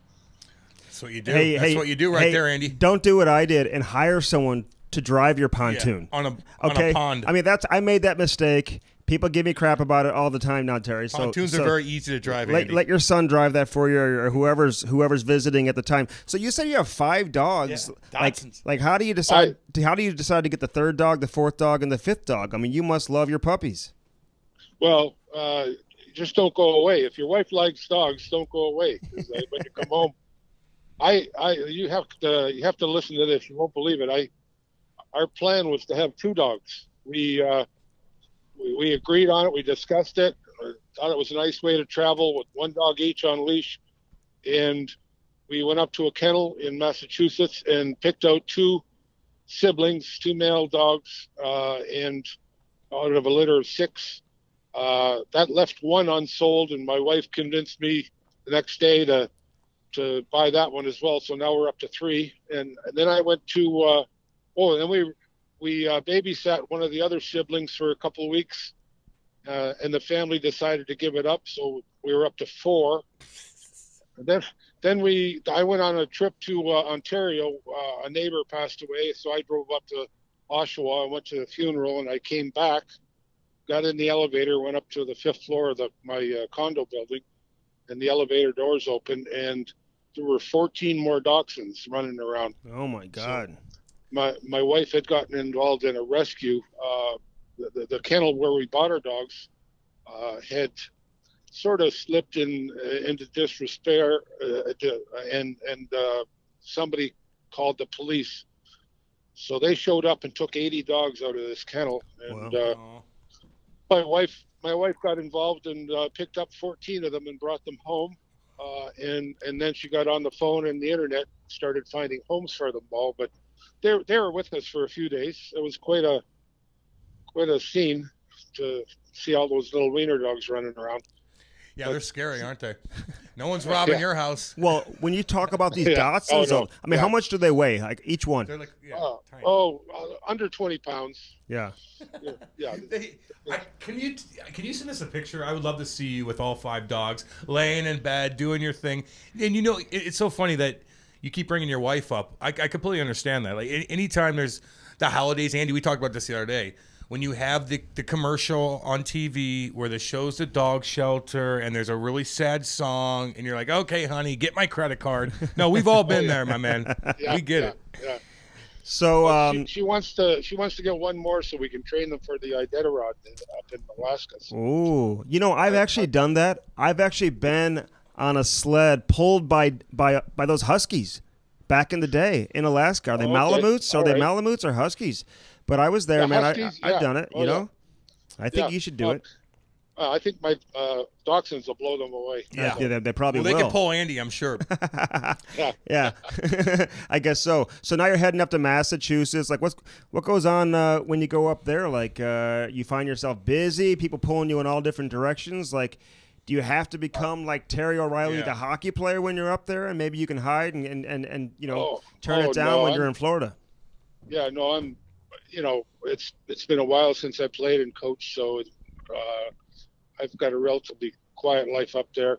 I still have, after I got out of coaching in 1988-89, it was my last season with the Bruins, I got into commercial real estate. So I still have 4 or 5 pieces of property up in New England that I have to manage.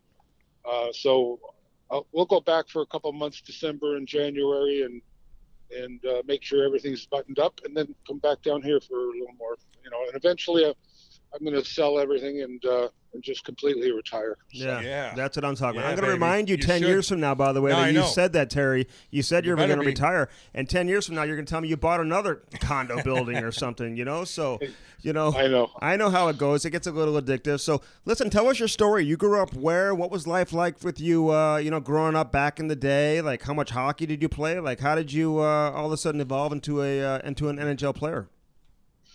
Well, I started in Oshawa, Ontario. You know where Oshawa is? It's just east of Toronto, about 30 miles on the north shore of Lake Ontario. My family was members of St. Gertrude's Parish.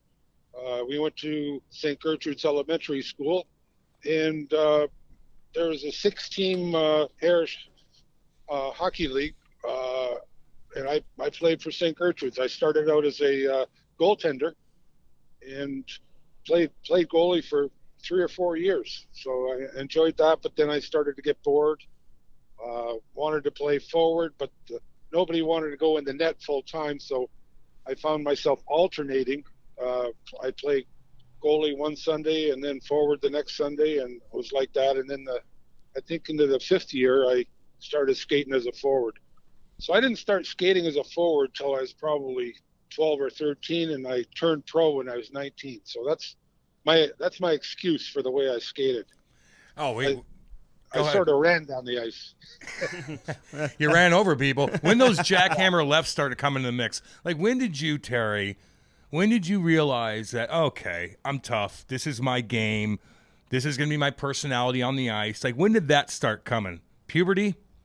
Well, no, I think it was just the way it was. I had, there were 5 O'Reilly boys. 3 of them were older than me. They were always organizing a touch football game or a street hockey game, and they always needed more bodies. So I had the good fortune of being invited to play street hockey, touch football, soccer, any game there was. I was invited to play with bigger, older young men, and it forced me to buck it up and stand up to some of them. When you're a couple years younger than guys at that age, you can get pushed around if you let them. So, plus there's the occasional free for all in the Riley house, with all that many boys. So, God, what was so that I didn't like? think anything of it with mixing it up. And let's face it, that's the way the NHL was back then. I actually have some minutes and penalties that were not deserved. I'll give you two examples. We were in Philadelphia in the Spectrum. Schultz had the puck. He's going behind his net, and he's going to come up the left boards. I got in as the first forechecker, and gave him a shoulder check, and the puck squeezed out in front. I reached out. Now I've got the puck on my stick, and my centerman, Peter McNabb, is coming into the high slot. I'm going to throw him a backhand pass. Well, Schultz dropped his gloves and grabbed me by the shoulders from behind, pushed me up against the glass, and started throwing punches. Well, I've still got my gloves on. I'm still holding my stick with two hands, and the puck is actually touching my stick as I'm pressed up against the boards. The whistle's gone. The linesmen get in quickly, separate us, and the referee looks at the two of us, points at the two of us, and says, 5 minutes each.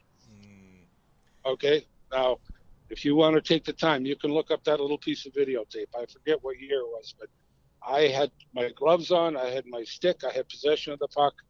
I didn't throw one punch. I received about half a dozen in the back of the head, and I got a 5-minute major. So, well, we're going to say you had 2,090 penalty minutes, not 2,095 over the course of your career. We're taking 5 off. We're taking 5 off. All right. We've so all that explains 5. How much time do you guys have? Oh, we got plenty of time. And so do you. The Cam and Strick podcast is brought to you by CarShield. Nothing more frustrating, Cam, than when that engine light comes on and right off the bat, you're going to have to spend thousands of dollars to repair your vehicle. Call 800-857-2481. Mention the promo code CAM or visit carshield.com and use the code CAM to save 10%. Yeah. That's carshield.com. A deductible may apply. Save yourself money. Sign up and get your coverage now with carshield.com. Now back to the interview. Yeah. Yeah. Okay. Here, one more. This is a 10-minute misconduct. Yeah. I hit Schultz with a shoulder check in the Spectrum. He went up in the air, fell down, and bumped his head on the ice, and he was out cold. So the trainer came out to give him some sniffers. The trainer gave me 2 minutes for charging, and I went and sat in the penalty box.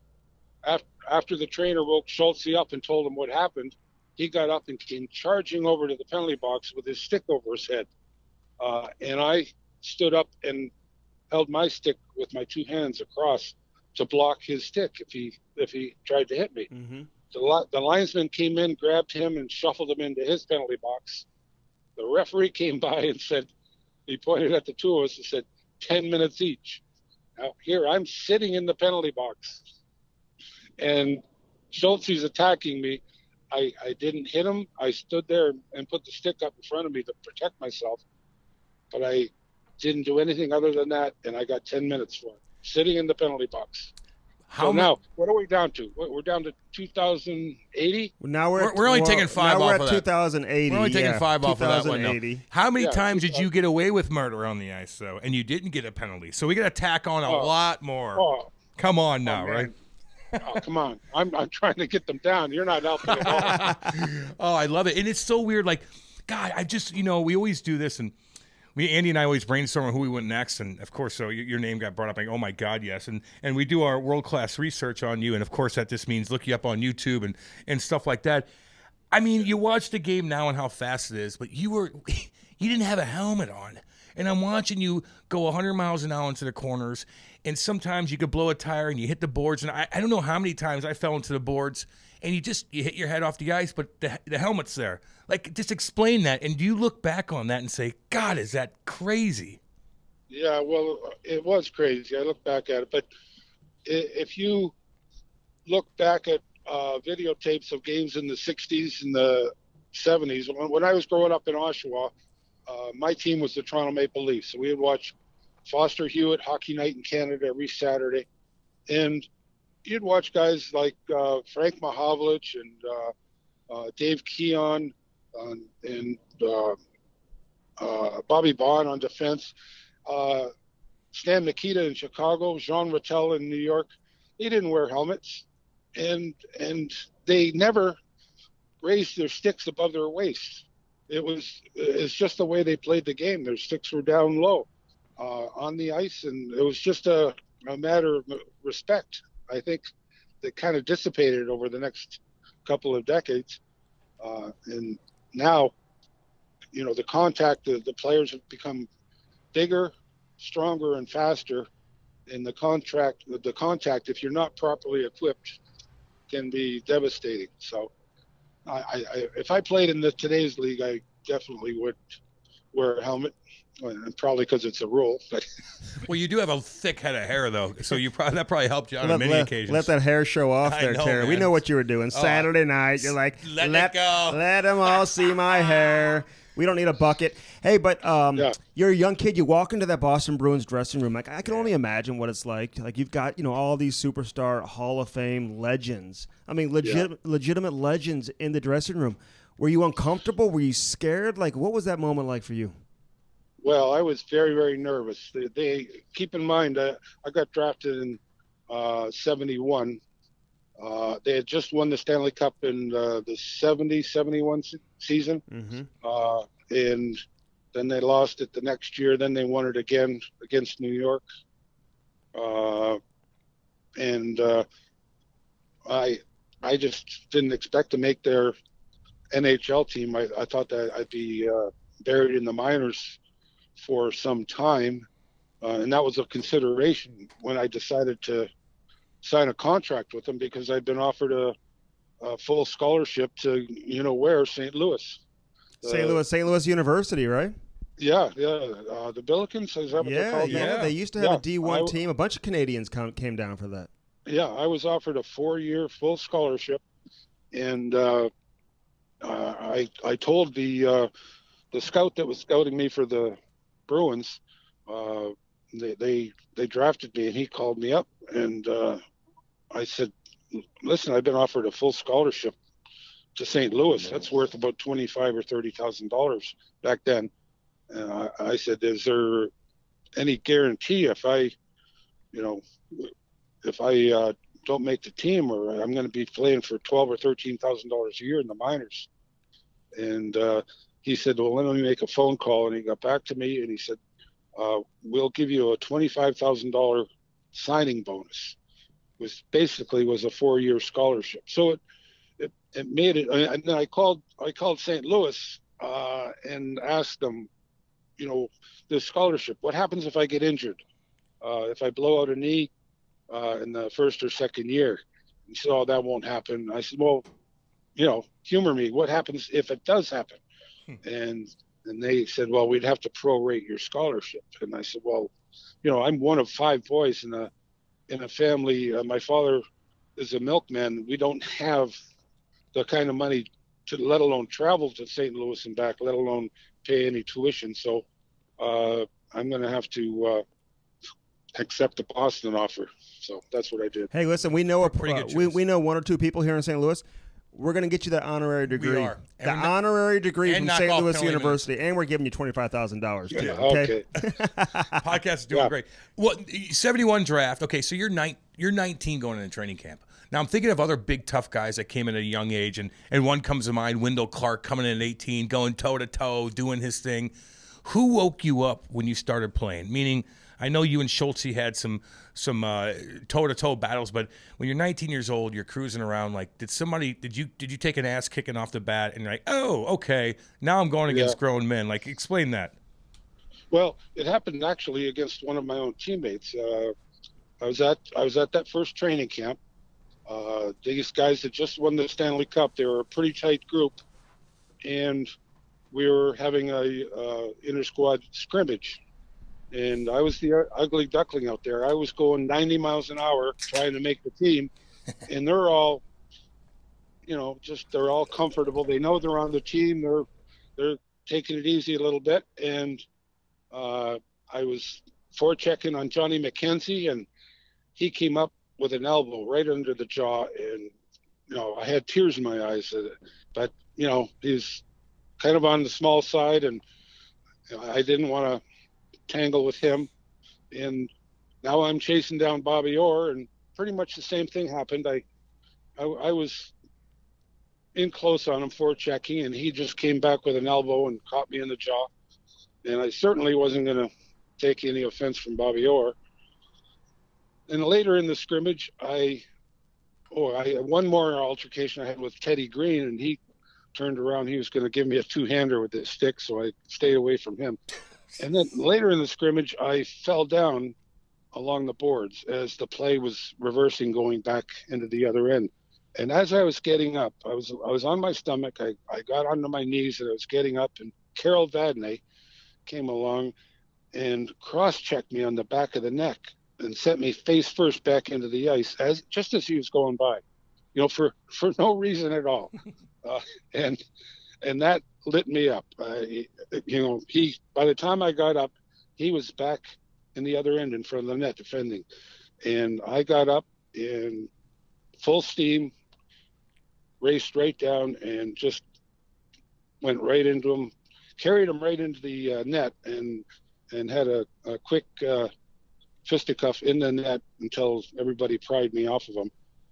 But I think it woke everybody else up. They realized that they can't push me too far, and things settled down after that. I love it. I Left love it. heat. Now they know. Now they know. So did you like fighting? Is it something that you enjoy doing? Like, did the organization tell you, we need you to be this guy? Like, how did that evolve in terms of, how you, had so many fighting majors and really made it, a big part of your game? Well, I didn't think I could depend on my smooth skating and stick handling skills right off the bat. I know about that. Yeah, Cam knows about that. Yeah. It's all good. No, it was just a natural, when you grow up with 5 boys in a family and you're playing street hockey, flag football, soccer with older guys, you just learn how to defend yourself and play tough and respond to any attempts at bullying. And that was in my nature. So I have to be thankful to my older brothers for that. Yeah, no, absolutely. But you got it. Just the left jackhammers. I mean, it's so fun looking some of your old clips up, and you're going against guys again like the Dave Schultz and Big Ben Wilson. But back then, you'll get into a fight though, and then all of a sudden everybody else is in the mix, and everybody's in on it, and guys are falling on each other and stepping on each other's hands, and like it's goddamn chaos. And the linesmen and the refs, they came and control it. Like, some of those games must have been 5 hours long just because of that. Yeah, it was crazy. I remember a funny incident in Ottawa, Ontario. I was playing for the Generals, and there was a brawl on the ice. Both teams, everybody's on the ice brawling, and it was starting to quiet down. And I'm tangled up with one of the Ottawa players, and we're watching what's going on. One of his teammates had fallen down against the boards, and his face was very much near the skates of 2 other players that were grappling along the boards. They were backing up towards his face, so you could see these skates getting closer and closer to his face. And I said to the Ottawa player, I said, your buddy's going to get stepped on. I said, let's move over there. So we moved over, and I still had my left glove on. I reached in and put my hand on his face with the glove so that it couldn't get damaged by his skate. So while I'm stretched out like this, another Ottawa player came along and just drilled me. And the guy that I was holding on to said, no, he's helping one of our guys. So it was the funniest exchange, except for the punch in the mouth. Hey, let's talk about the new Bud Light Seltzer. Oh, yeah. It's an easy drinking hard seltzer that comes in 4 delicious fruit flavors. Black cherry, strawberry, lemon lime, and Cam's favorite, mango. Oh, With mango. only 100 calories, 5% alcohol, and less than a gram of sugar, you might as well have a few tonight or this weekend. Go to BudLight.com to buy Bud Light Seltzer online. Must be 21 years of age or older. Bud Light Seltzer. Unquestionably good. Yeah. Now, back to the interview. Did anybody ever scare you, like, as you evolved throughout your career, that just had your number and that you shied away from, or was there nobody that could do that to you? Well, there's a guy, I think he lives in your area. Oh, yeah. We know A guy named John Wensick. I talked to Wire this morning. He gave me all the scoops about you. Yeah. He's Yeah. herding cattle right now down at his ranch. Well, I'm getting paid $25 to blow a little smoke right now. So don't interrupt me. Okay. John was probably one of the toughest, scariest guys in the NHL, but he was my teammate, thank goodness. So, God. Yeah, but he told me a story how when you guys were playing on different teams, when he went to Quebec, yeah, and I mean, there were situations that would go down in the game, but you guys kind of almost had a pact with one another that you would not fight one another on the ice, and you even went down to the wives' room after the game to tell his wife that? Like, tell us that story. Well, when John came to Boston, Don Cherry called him up after we had a road trip. Well, I had missed a couple of games because of the flu, and we got pushed around in St. Louis, and that really upset Don Cherry. So he insisted on calling up John, and by the time we got out to LA, John was there, and that was the beginning of his career with the Boston Bruins. And when we finished that road trip, I showed John around the Boston area when Rhonda flew in, and I helped them locate an apartment for the rest of the season. And they shortly after that had their first child, daughter, Jacqueline, and they asked me to be the godfather. And I thought that was a very nice thing and a wonderful thing, because I didn't think that Rhonda would allow John to beat up Jackie's godfather, even if he got traded. So that was the deal. You're not allowed to beat up the godfather. God, that's because he's bigger guy, and his hands are so big too. When he walks into the locker room, he skates with us still with the alumni. Hey, but he tells He's a story though how though. the coach kind of like tapped him on the shoulder. He hopped over the boards, and he essentially whispered in your ear, right? Like, I guess you would cross-check somebody. And he whispered in your ear that, hey, we're not going to do this. You're not going to do. You can get him at the end of the game. You can have him, whatever. But then what led to you taking your skates off and walking down and talking to Rhonda in the wives' room after the game? What? I didn't hear that last part. Yeah, he's the way he says it, he tells a story that after the game you took your skates off and you walked down to the wives' room and you told Rhonda, me and John, we will never ever fight on the ice. Yeah, no, I did tell Rhonda that she didn't have to worry about that. You know, I mean, it was just something that I promised her. You know, there's no way I could get angry at John. He's one of the nicest, most gentle guys, unless you cross him. And I just had no intention of getting in and scrap with him. There were enough other guys in the league to tangle with. Well, he cut me from Pee Wee Quebec, so I did get angry with him at the age of 12, but I didn't do anything about it, just so you know.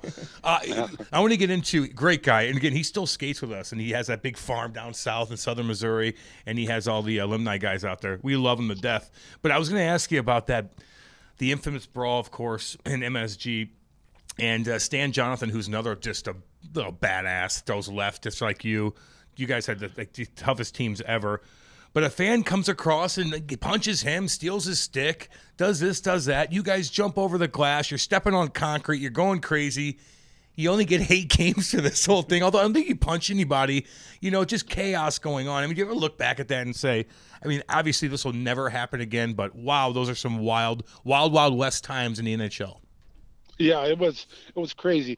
You have to keep in mind the sidewall glass at Madison Square Garden was only 2 feet high. Yeah. So the game was over. We were leaving the ice. Stan was up against that wall with a Ranger player with a little scuffle, but it was going nowhere. It was December 23rd. We had a charter plane at the airport with food, and we had 3 days off for Christmas. We had just won the game. We wanted out of town. The Rangers, they were a little frustrated because they'd lost. And during that scuffle, this big drunk Ranger fan reached over and just drilled Stan.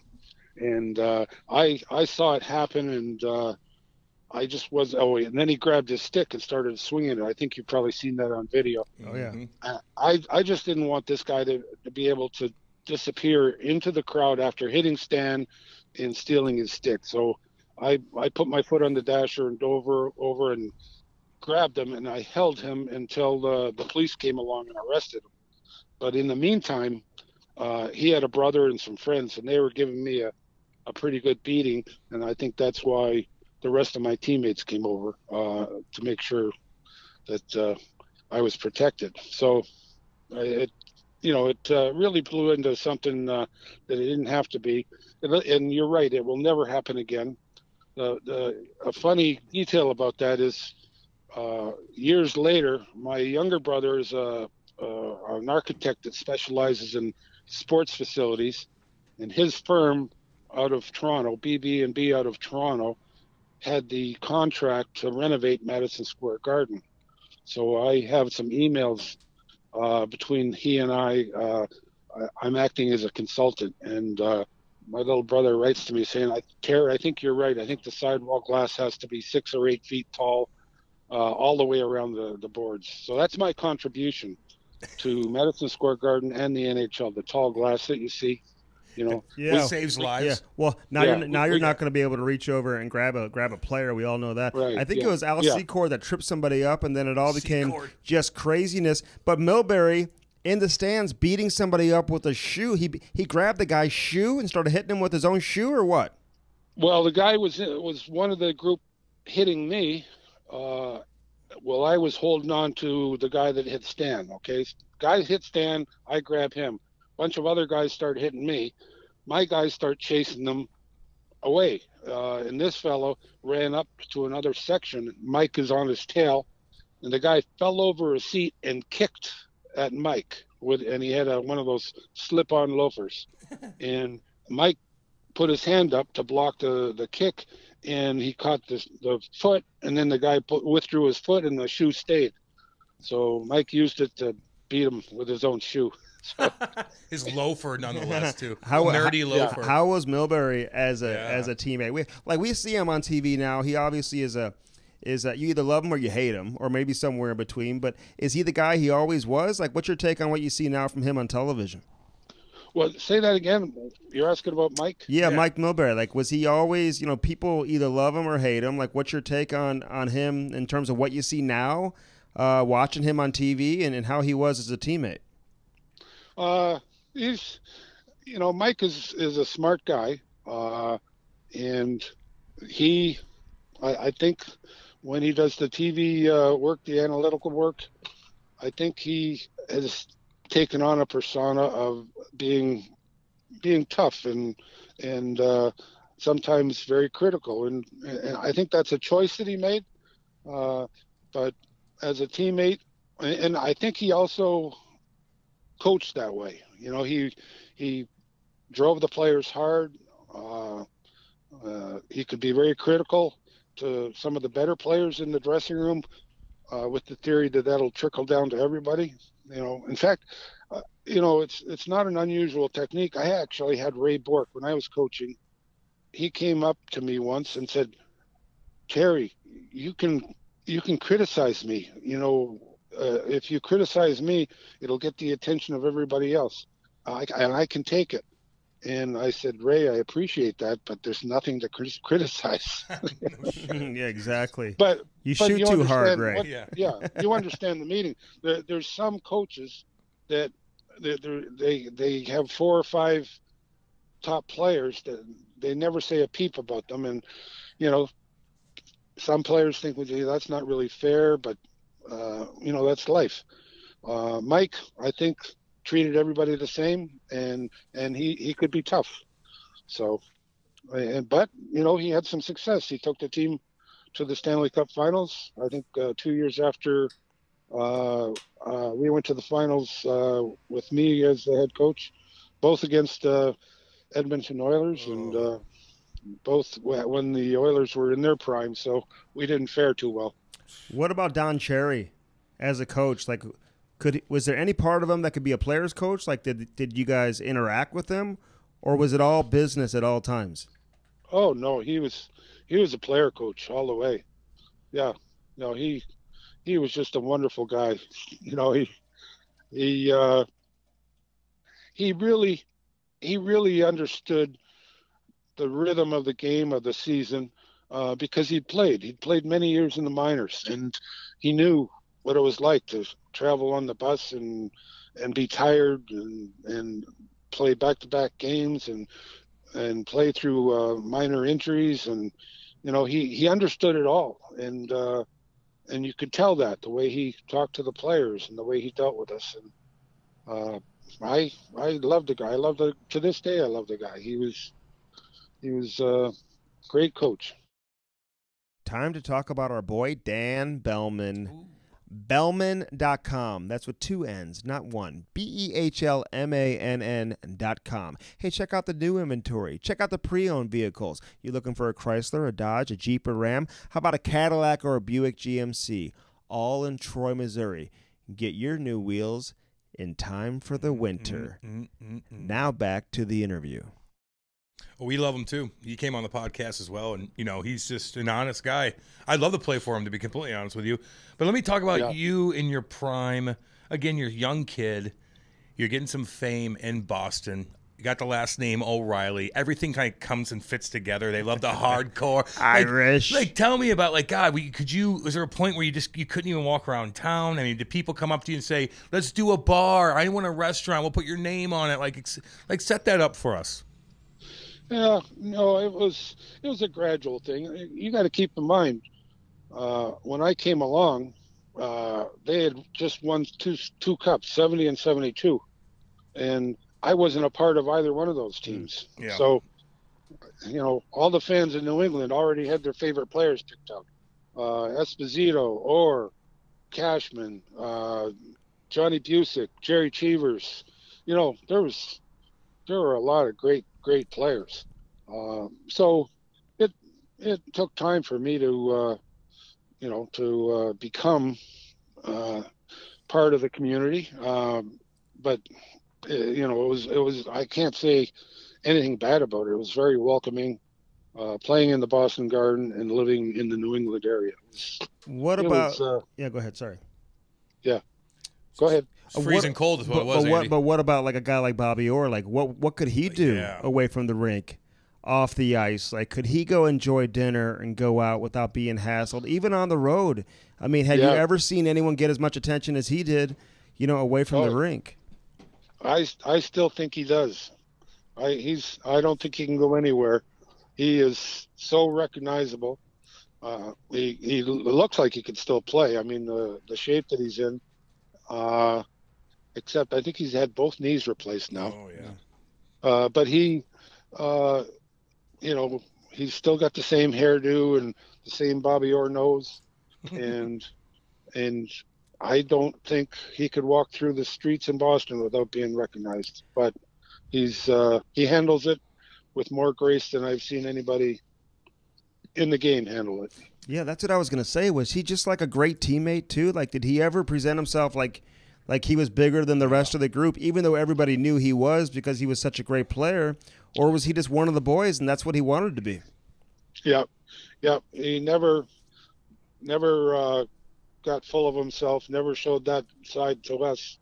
And to me as a rookie, other than the good elbow in the nose during the scrimmage, which was a lesson, he was more than gracious. I can't say enough nice things about Bobby.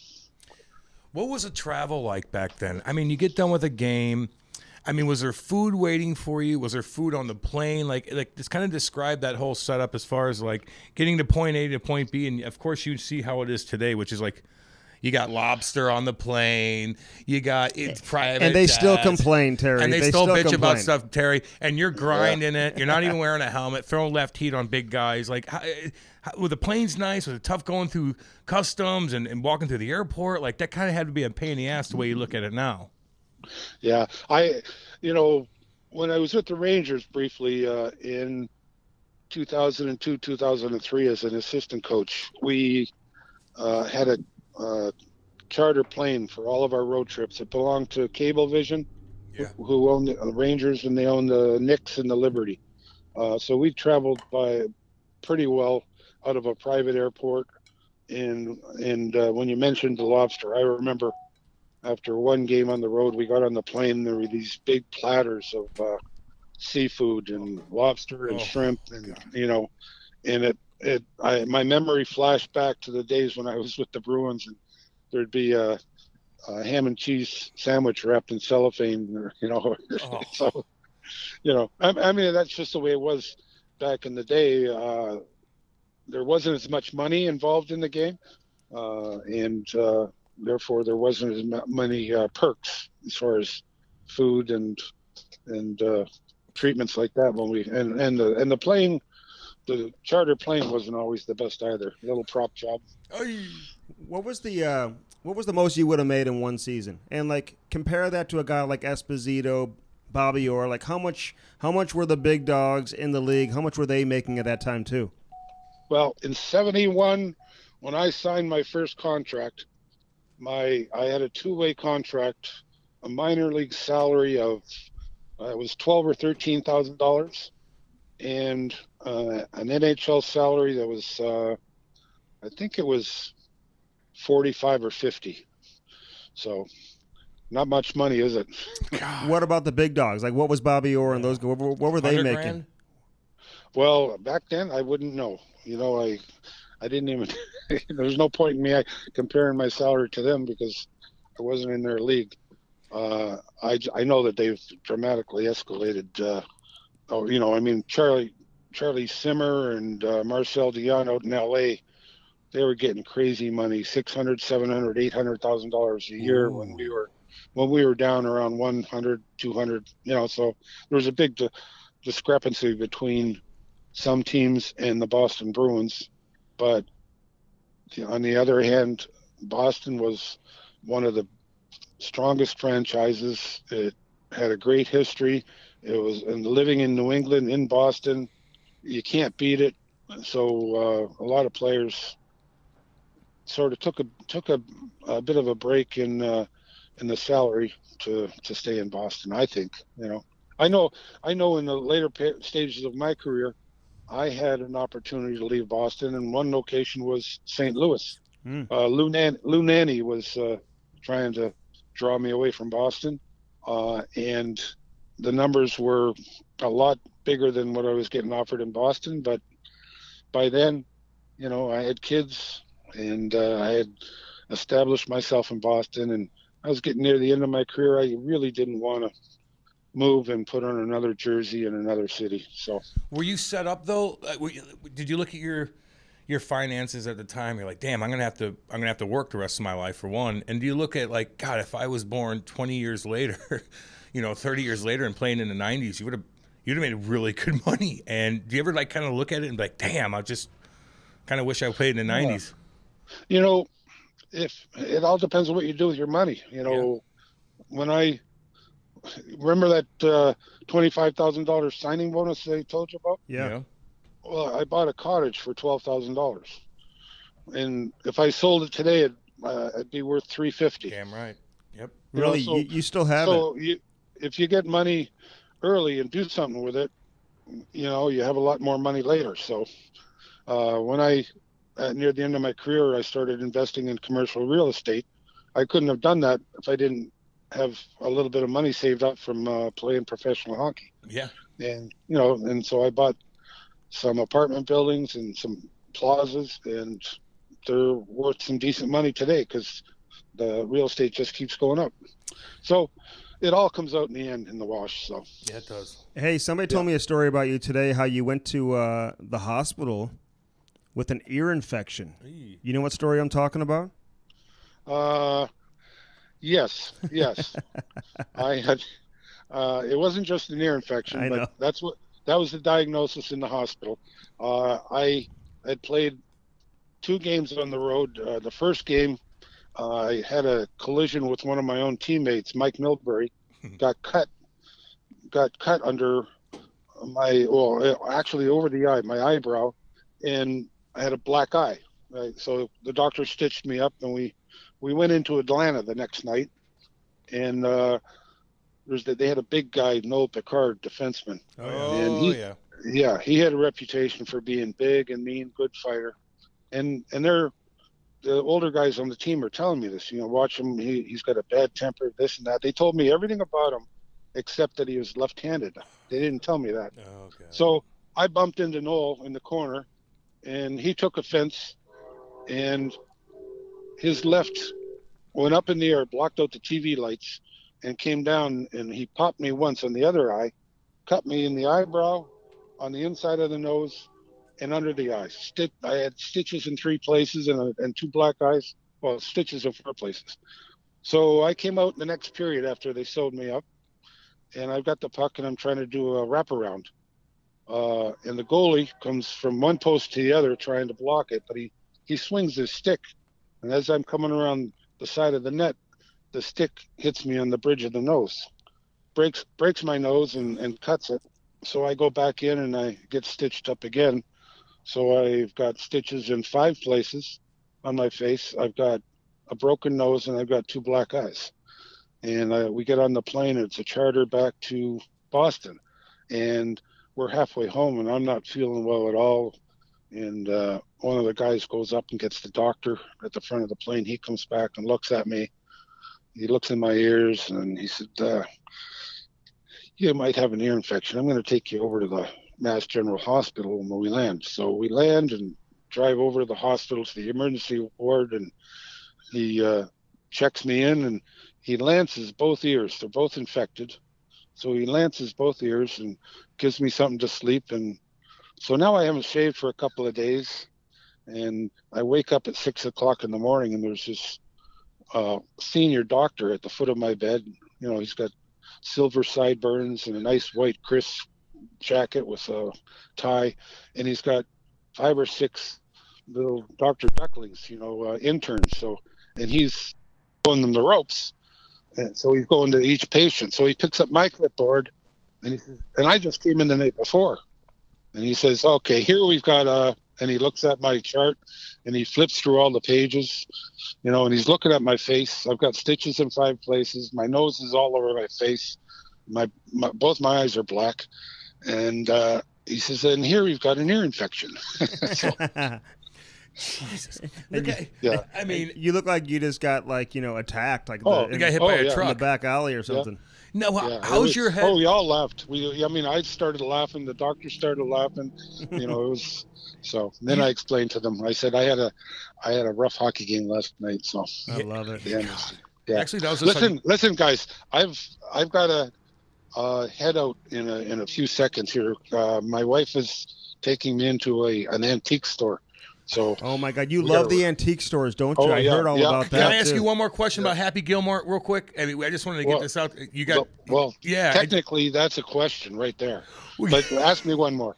Just the whole Happy Gilmore thing, and Adam Sandler and him pumping your tires up throughout that huge hit. I mean, was that pretty cool? Did you meet him? Did you talk to the cast members or anything like that? No, I didn't meet him. I got a letter asking for my permission to use my name and likeness in one of their scenes, and I showed it to my son Evan, and he was just tickled. He loved Adam Sandler, so I they weren't offering any money. They just needed me to sign a release. So I did that, and then I photocopied it, mailed it back to them, but I photocopied it, and I would keep it. Whenever I met a young hockey fan that was also an Adam Sandler fan, we'd start talking about that, and I would photocopy my copy and give him a copy. So it's just a nice little souvenir to have. Andy Strickland and Cam Jansen here for you for GadgetBuyback.com. Gadget Lab, they got a store here locally if you're in St. Louis, 5541 Telegraph Road. Here's the deal. You got an old phone, maybe a cracked tablet. Maybe it's perfect, but it's a little bit older. Turn it in right now. www.GadgetBuyback.com. Upgrade your devices, phones, computers, watches. Anything. Doesn't have to be Apple either. No. Get those tablets turned in. Again, www.gadgetbuyback.com, 877-772-8880. Now back to the interview. Yeah. Okay, last thing for you from me, and then we'll let you go. health-wise, how you doing now? I mean, how's your body holding up? Do you have any lingering effects from your hockey career? And I'm curious, how many suspensions did you have over the course of your career? I know the 1 8-game suspension. How many other were? How many others were there? Yeah, I had a 10-gamer for hitting Andy Von Helleman. That was the longest, and the 8-gamer for the New York incident, and then I think I had a 3-game one for another incident with a referee, and that was about it for suspensions. Yeah.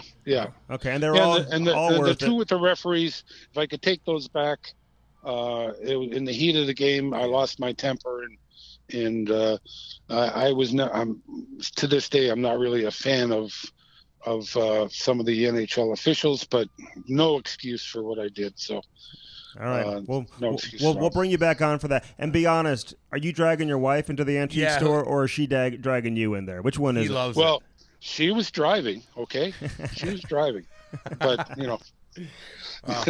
Hey, man, we get it, dude. Hey, you're a legend, man. That's great. Thank you so much for your time. Appreciate it. All right. Take it easy on John now, will you? Okay, yeah, we always do. See, Terry. All right. That was episode number 98, Terry O'Reilly. He is a stud. He is. And he does regret going after Andy Van Helleman. Okay, so... He fucking punched Andy Van Helleman. Yeah, you can't do that. Can you do that? Is that allowed?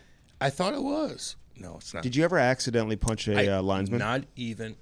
Accidentally during a fight? Like he was trying to break it up and you're swinging? If they're breaking it up, I'm done. Are you? Because I wave them off for 40 minutes. I know. Why did you do that all the time? It's my style. Styles make fighters, Andy. Ooh. Styles make fighters, and that's my fucking style. And everybody's like, wow, you're in such great shape. I'm like, I'm on painkillers, I'm boozing all night. I just sucked it up. Everybody's like, you're in such good shape. No, I wasn't. I partied harder than anybody else. I'm about to have a heart attack, but I suck it up like a man, and I just keep it going so I can entertain the fucking fans. Did Brewer know you were doing all that? Who? Brewer. I never heard of him. He probably didn't like that. Was he my captain? Your captain. Oh, was he? He was a great captain. He was a good captain. Oh, he was? Yeah. How did we do that year? Well, the team wasn't very good. Oh, he was a great captain. Big Walt was really like the guy, right? Didn't he kind of run the room? He was a fucking guy. He ran the room when Bax. I tell Bax that all the time. Goddamn right he did. And just like Walt was a fucking man. And if Walt needed to say something to me, he would. Mm-hmm. Oh, anybody else, I'm like, what? Jax? Jax would never say no. Nah, dude, Walt was a fucking man. Jax was a leader in the room, though.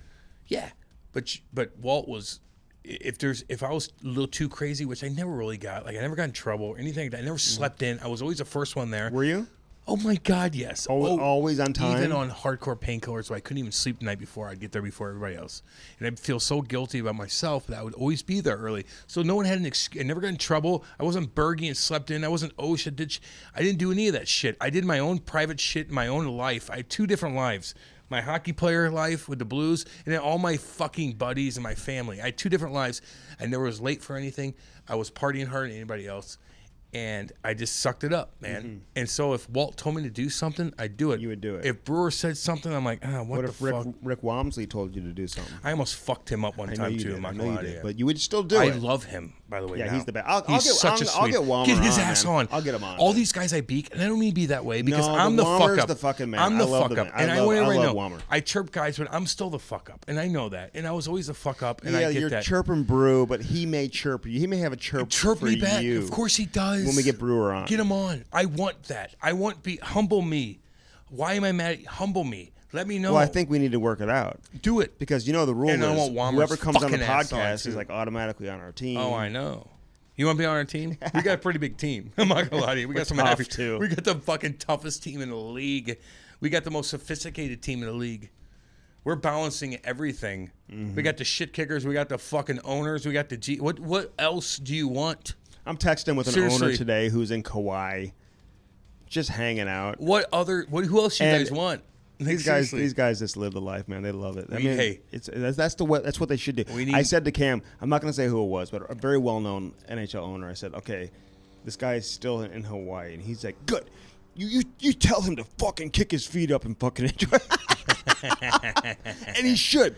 Yeah, he should do the interview with us from Hawaii. I want to know what his setup is. Yeah, kick your fucking feet up on the beach, and you're a billionaire. So I did tell him. I don't really even know him. I'm like, okay, kick your feet up. Kick your feet up. Enjoy yourself. Send me some pics. Yeah, and then sit probably there like, "Who the and do the fuck is this fucking guy?" podcast with us, dude. This fucking guy and bothered me when I I'm don't- in Kauai. I just don't want people to think when I rip Brew and some guy, I can't suck everybody's cock, although I'd kind of like to, but I don't, and I'm certainly not sucking his dick.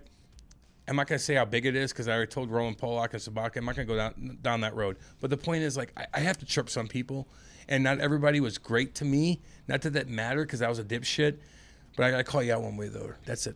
Is that cool? Well, I just think there's something lasting that we have to. I don't remember. We have but to I cut remember, through. We got to figure out. Get him on. We got to peel back the layers. Get him on. This is therapy. You know that. No, it's for them. It is. Yeah. So we have to peel back the layers. Get him on. He got mad at me one time because I told him that he played that his new pussy? position was punt pussy? returner when he was in Tampa Bay. Yeah. Remember the way they played Oh, fuck. under don't know. the coach who went to Ottawa. Oh yeah. You remember what I'm talking about? Why am I forgetting his I name? didn't pay He's got a attention to French Tampa, Canadian name. They went to the conference final when he got traded to Tampa Bay. I can't believe I'm forgetting this coach's name. It's Like driving me 08 and crazy. shit. No, so they were like really good in the playoffs, but they played this system that people were kind of critical of, and where like the defense would not get up ice. Maybe one would, like a little strong side different defenseman, now, eh? maybe would get up ice, but like the weak side guy would hang back. He wouldn't even like cross his own blue lines. So I told him, I was like, you basically play punt returner. Like how hard is that? So like then they would just lob it back, and he would Lob just it catch back, it, just fucking- catch it, and then move it back up ice. Kill But- time. But they were successful. They win. They would win. no, they didn't win. They didn't win a lot no, in they Ottawa, fucking didn't. but they got win. to the conference final. Why am I not- forgetting that's anything? not You're supposed to winning. help me with that. You played against this guy. Jacques Martin. It wasn't him. Was it? Somebody will tell me right away, and I feel like Was it? Who's the dude for player? Coach Montreal too. Who? Who, Jacques Therian. Demers? Therian. No, it Michel wasn't- it wasn't Therian. Michel Therrien. He was so hardcore on the tough guys, dude. I heard so many stories about. We gotta get his ass on. Michel Therrien. Get his fucking ass on. I've heard He is so hardcore. I heard so many players who guys. played for him in Pittsburgh. They absolutely hated. They this hated guy. him. But he was cool to some guys, and all the heavies would talk to me throughout the years, and like, "Oh my god, this motherfucker! Get his ass on, Andy. Get that Michel motherfucker Therrien? on. Get him on. I want Brewer. I want Michel Therrien. I want Gretter. Who else we got? Cicerelli. Cicerelli. Jesus Christ. Okay, we're still, we respect our hierarchy. Guy Boucher. Great guy. It's all good. But Michel Therrien was a hardcore guy. I want him on. I want Brewer. I want Gretter. I want Dino Cicerelli. Favorite part about the Terry O'Reilly interview? Do you have one? I think that He almost went to I slew. don't He think- almost went to slew. I don't think that he knew how to talk about stories. Like, I think that this guy has so many stories under his belt that he doesn't even know how to, like... Can I ask you this? You get my drift Let me on ask this? you this. Do you think it's guys not Bobby Plager. who were so crazy and so wild Yeah. and left their mark on the history of the game for being absolutely wild, they almost, in their own mind, won't admit to themselves how crazy and wild they were. I know. Where, like, if you ask They're me like, something... no, I was not. I was. You ask me something like, let me break it all down for you. Although- we went into Harry's and the fucking... I don't think he's a big fan of Milbury, though. No, I don't think so either. Because he said, he kind of likes to be opinionated and stuff like that. Andy, it's so weird because we have so many different. I learned so much from all these guys, man. Like honestly, Smart guy, though. He's invested a lot of money and he's made money doing totally. Because stuff. we asked, I go, how much? Yeah. Don't you wish you fucking? He was played cool, in the 90s? super nice He was guy, so though, cool, man. and he did like these guys aren't used to this shit. Okay, we're like, you want to do a podcast? He's like, what does it mean? They didn't interview him like this back when they were Yeah, playing. no shit. And so I'm like, I just don't think they realize how big they are. And then we talk about these big stories, and he thinks that everybody understands it, but they don't. There's no video back then. There's no any like there kind of is. They're very modest. They're so modest. Where I'm like, stop being modest. You're a fucking pimp. You're a fucking killer in a killer's age of hockey. Pump yourself up. Talk about your left heat. Talk about going to a bar and everybody knows your badass hair and you got a cut over your eye and like fucking women are on me. Like, I don't know what to do. Like, say that. Like, that didn't happen. How does that not happen? I'm a piece of shit and that happened to me every night. And it didn't happen to you in Boston? 600 points? Right. I don't know. And 2,000 PIMs. I mean, fuck. And his jersey's hanging from the rafters Exactly. in a And you city coached like it? Boston where if Yeah. you're not a Hall of Famer, you're not getting your name to the rafters. Thank you. Thank you. You know what I Exactly mean? right. Dude, he's and like a you fucking... got your name to the rafters. I know. I mean, just don't I know think... you. They're humble, Andy. They're just know. humble people. That's like putting like I know. Twister in the rafters. Although Twister didn't have 200 goals and 600 I had more points points than Twister, I think. Did you? He scored 2 goals in one game. Oh, fuck. Never mind then. He did against Tampa Bay. Afternoon game. We love him. I love Twister. Can we?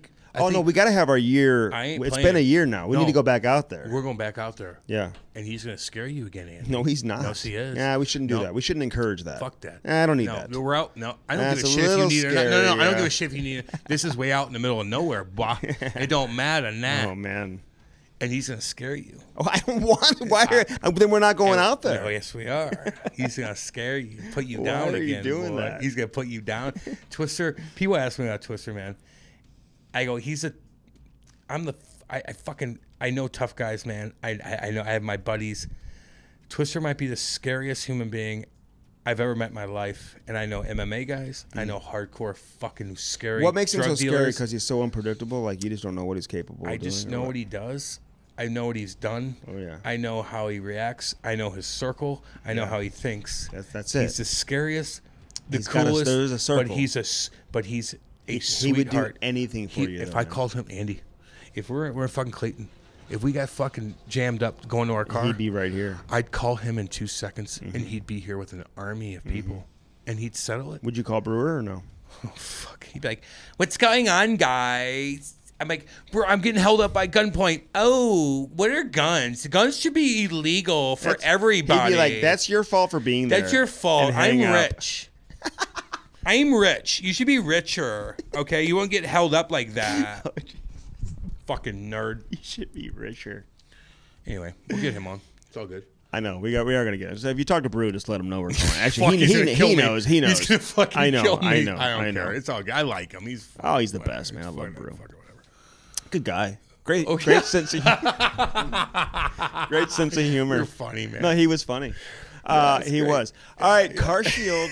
It's not funny if you get stuck with a big time bill, man, before 2021. You've worked so hard throughout the year. You've overcome a lot of adversity with the pandemic. Yep.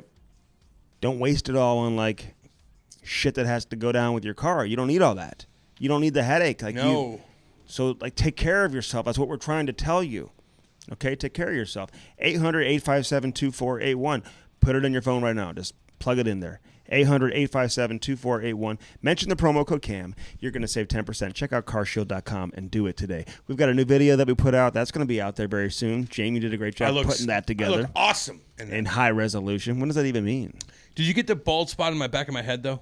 You did? Fuck. Oh, no, it's in high resolution. Edit that out. It's in high resolution. All right, Bud Light Seltzer. We told you in the intro you want to impress all your like high-end friends, even though like you're probably having parties this year over Zoom because you can't have more than like 10 or 12 Those are people. fun parties. Okay, but you want to impress and be like, listen, I had a great year. I am successful. I have a variety pack. Yes. They're like, oh, you have a Fuck. variety pack. Yes, the Bud There Light it Seltzer is. variety pack. Not everybody has one, but if you do, you separate yourself from the mix. I like how you brought this up. And let me right. explain that. I'll expand on this. So if you're having a party and you come in and all the wives are like, I'm sick of my fucking husband. Okay. And my fucking husband's a fucking loser. Although he makes money, but he's a fucking nerd. And you come in and they see you and you have a variety pack. And they're like, oh my God, why is my husband so nerdy when I could have you with this fucking variety pack? My husband would never buy this variety pack. And they come to your house and they're like, oh, and they're dancing and having fun. yeah, Like, that's they're like, and the that's husband's like, why are you having fun? why are you having fun? Go back to my house and not have fun. Let's go. I've got a call in the morning. I get a call in the morning. I'm a And doctor. I'm golfing before that. I'm golfing. I'll see okay? you on Tuesday, and it's Friday. You need to talk to the maid and have them clean the house before I get up to go. I will see you next Wednesday. It's Friday. Fuck you. I got fucking Bud Light Seltzer at my fucking house, and now all the wives want to fucking hang out over here all the fucking time. Probably because of my wife. Why are you texting Probably because of my Pam wife. And They want Andy? to hang out with my wife They all have damn a day. variety pack. And they're like, my wife's got variety packs left and right. Like, that's what she's a fucking badass bitch. Okay, you want to be one of them? Get rid of that fucking nerdy husband of yours. Don't do that. Actually, save your child, save your children, save your marriage. Yes. It doesn't matter. But if you do go to a fucking party and there's Bud Light Seltzers cruising around Save and your you ain't marriage. got none, your wife's going to be like, this dude's a fucking pimp. That's all. Yeah, save your marriage by having some variety packs Save and getting your an marriage by ugly him. Christmas sweater pack. Save Your marriage. Get a variety pack. You want to impress your girl. Oh, my God. We reached. If you want your girl to think you're cool and that she's not just married to you because Exactly. of money, Get your which variety pack. that's the only reason why for reality. Fuck. It's get a variety pack. Then she'll think you're cool. Oh, it's so funny. Not man. like a new Louis, not some diamonds. No, No, variety get a pack. variety pack Yeah. under the tree. Put a little bow on that baby. Oh my God! That's Don't what go we're to talking about. If you don't have it at your house and you go to a party, man, like Oh. don't bring your wife. Hoosier. She's staying there. If you don't have it. She's fucking staying there, dude. If you let her go to the party, she's not go to the coming party. home. She's not coming home. Like, God, I gotta try the whole so variety. funny, dude. Get that ugly Christmas sweater pack. Do it today with Bud Light Seltzer. Yeah. Don't forget about our favorite flavor. What's yours? Mango. Mango, baby. Yeah. Keep it handsome. Now, here's the thing. If you don't have a variety pack, and you're thinking, well, how am I going to keep my Get girl? pussy. I mean, I okay, didn't say no, that. I didn't no. mean to say that. I Why, didn't why mean do you have to say that? I didn't mean to say that. Yeah, I can't believe you said that. I didn't mean to. Okay, all you have to do is rub your hair with a little head balm. I got a bald spot in the back of my head. Get a little beard Yeah, moisturizer. that's right. Get the gel wax. Okay. Get the sculpting paste. Put that on. God. And then on top of it all, put that Fight Ugly hoodie and say, on. Smell me. And say, smell smell me. me. Smell me. And she's like, oh, I didn't like you because you didn't have a variety Yeah, pack. I and smelled now I stanky. do. And now you do. When I put that on and I go, Kate, come over here right quick. She's like, you probably smell like BO. You're chewing. Your breath stinks. Your hands are sweaty. You're Like, chewing. I'm like, no, girl. I love you. I just put on this badass hair balm. I got a beard moisturizer from Keep It Handsome. Smell me. And then she smells me. She's like, oh, my word. It's head balm. It goes into your scalp. She's like, oh, my word. Yeah. You smell handsome. Can I make love to you? And I'm like, wait a second. Wait. I'm going to eat breakfast first, then I'm going to use the restroom, then I might take a shower so I'm fresh, and then I'm fun to do this. I'm going to put more shampoo Well, in my you gotta head. shampoo and then she condition that smells me shit. again like, oh, my God, make love me. I'm taking the day off. Then she takes the day off and we make love all day. Right. Yeah. And then she's like, you want to go golfing for the next 7 Yes, days with 'cause the you boys? smell good. Fine. Yes. Cam, as long as you smell good, you You can want do to go whatever you golfing for the next 29 days in a row? Cam, spend whatever you want. Go out to Pebble Beach with the boys. Oh, yeah. Take the private jet. Take the You're private fine. jet. Smell good. I've I got want you the to smell kids, good. and I'm going to let the nanny have off, too. And Good. I'm going to take care of I'm the gonna kids. take care of everything. I don't know how to cook. I'm going to pay the bills. I don't know how to clean. I don't know what to do. Yeah, they do know how to cook and clean. Okay, I don't know how to do that. No, actually, I kind of do know how to cook and clean. to No, be you can't. completely- I'm not good at I'm good at organizing. My clean. cooking actually has been so good.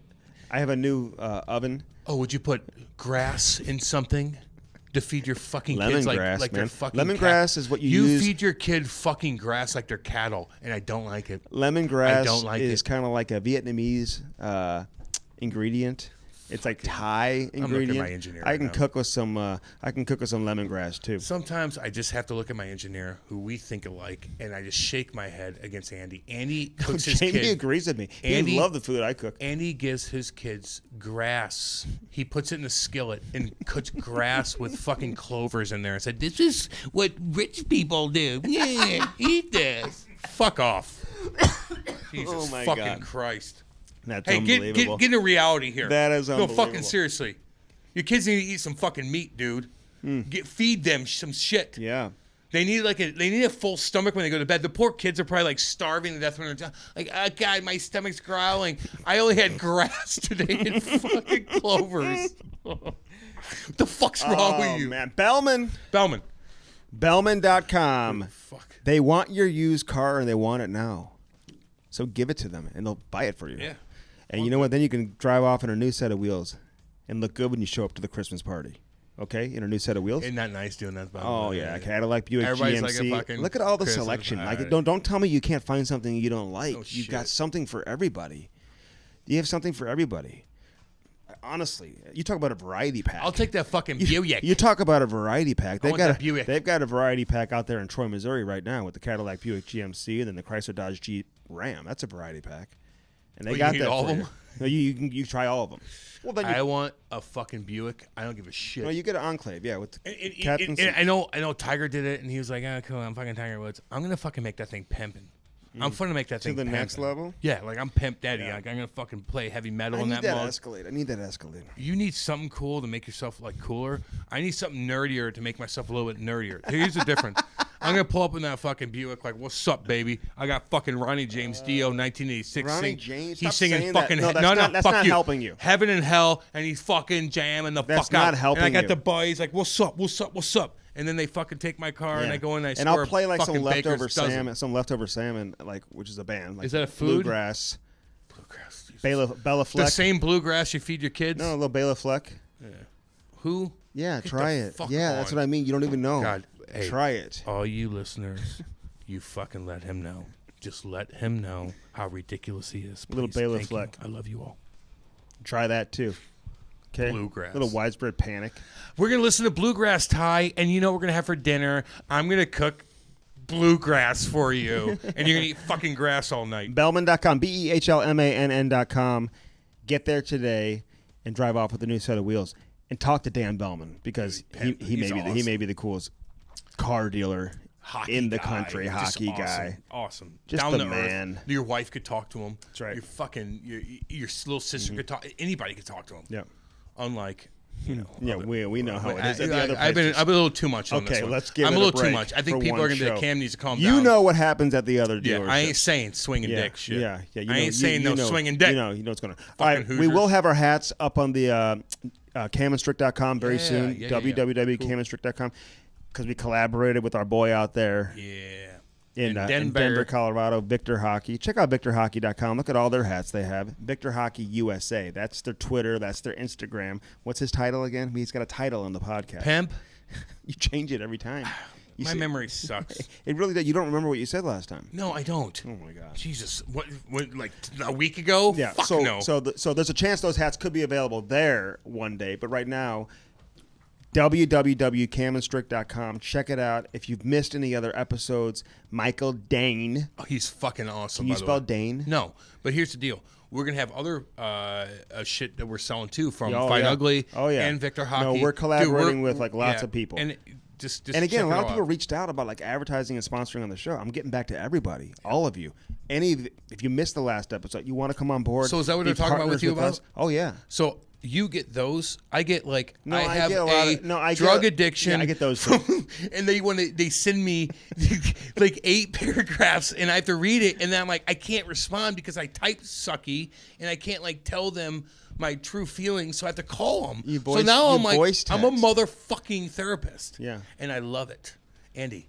I love it. I'm a doctor, actually. No, you're not. No. I'm a therapist. Keep it coming. I'll get back to you. I swear to fucking God. Okay, keep it I do. handsome. Keep I it- do it all night long. Yeah, Kate drives keep me. it- Kate's like, can Yeah. you come to bed? I'm like, no, I'm a Keep it therapist. handsome. Keep it handsome. All right, this was episode number 98. Who's on episode number 99? You never know. It's up to Andy. Keep That's it up here to on you. the Cam and Strick podcast.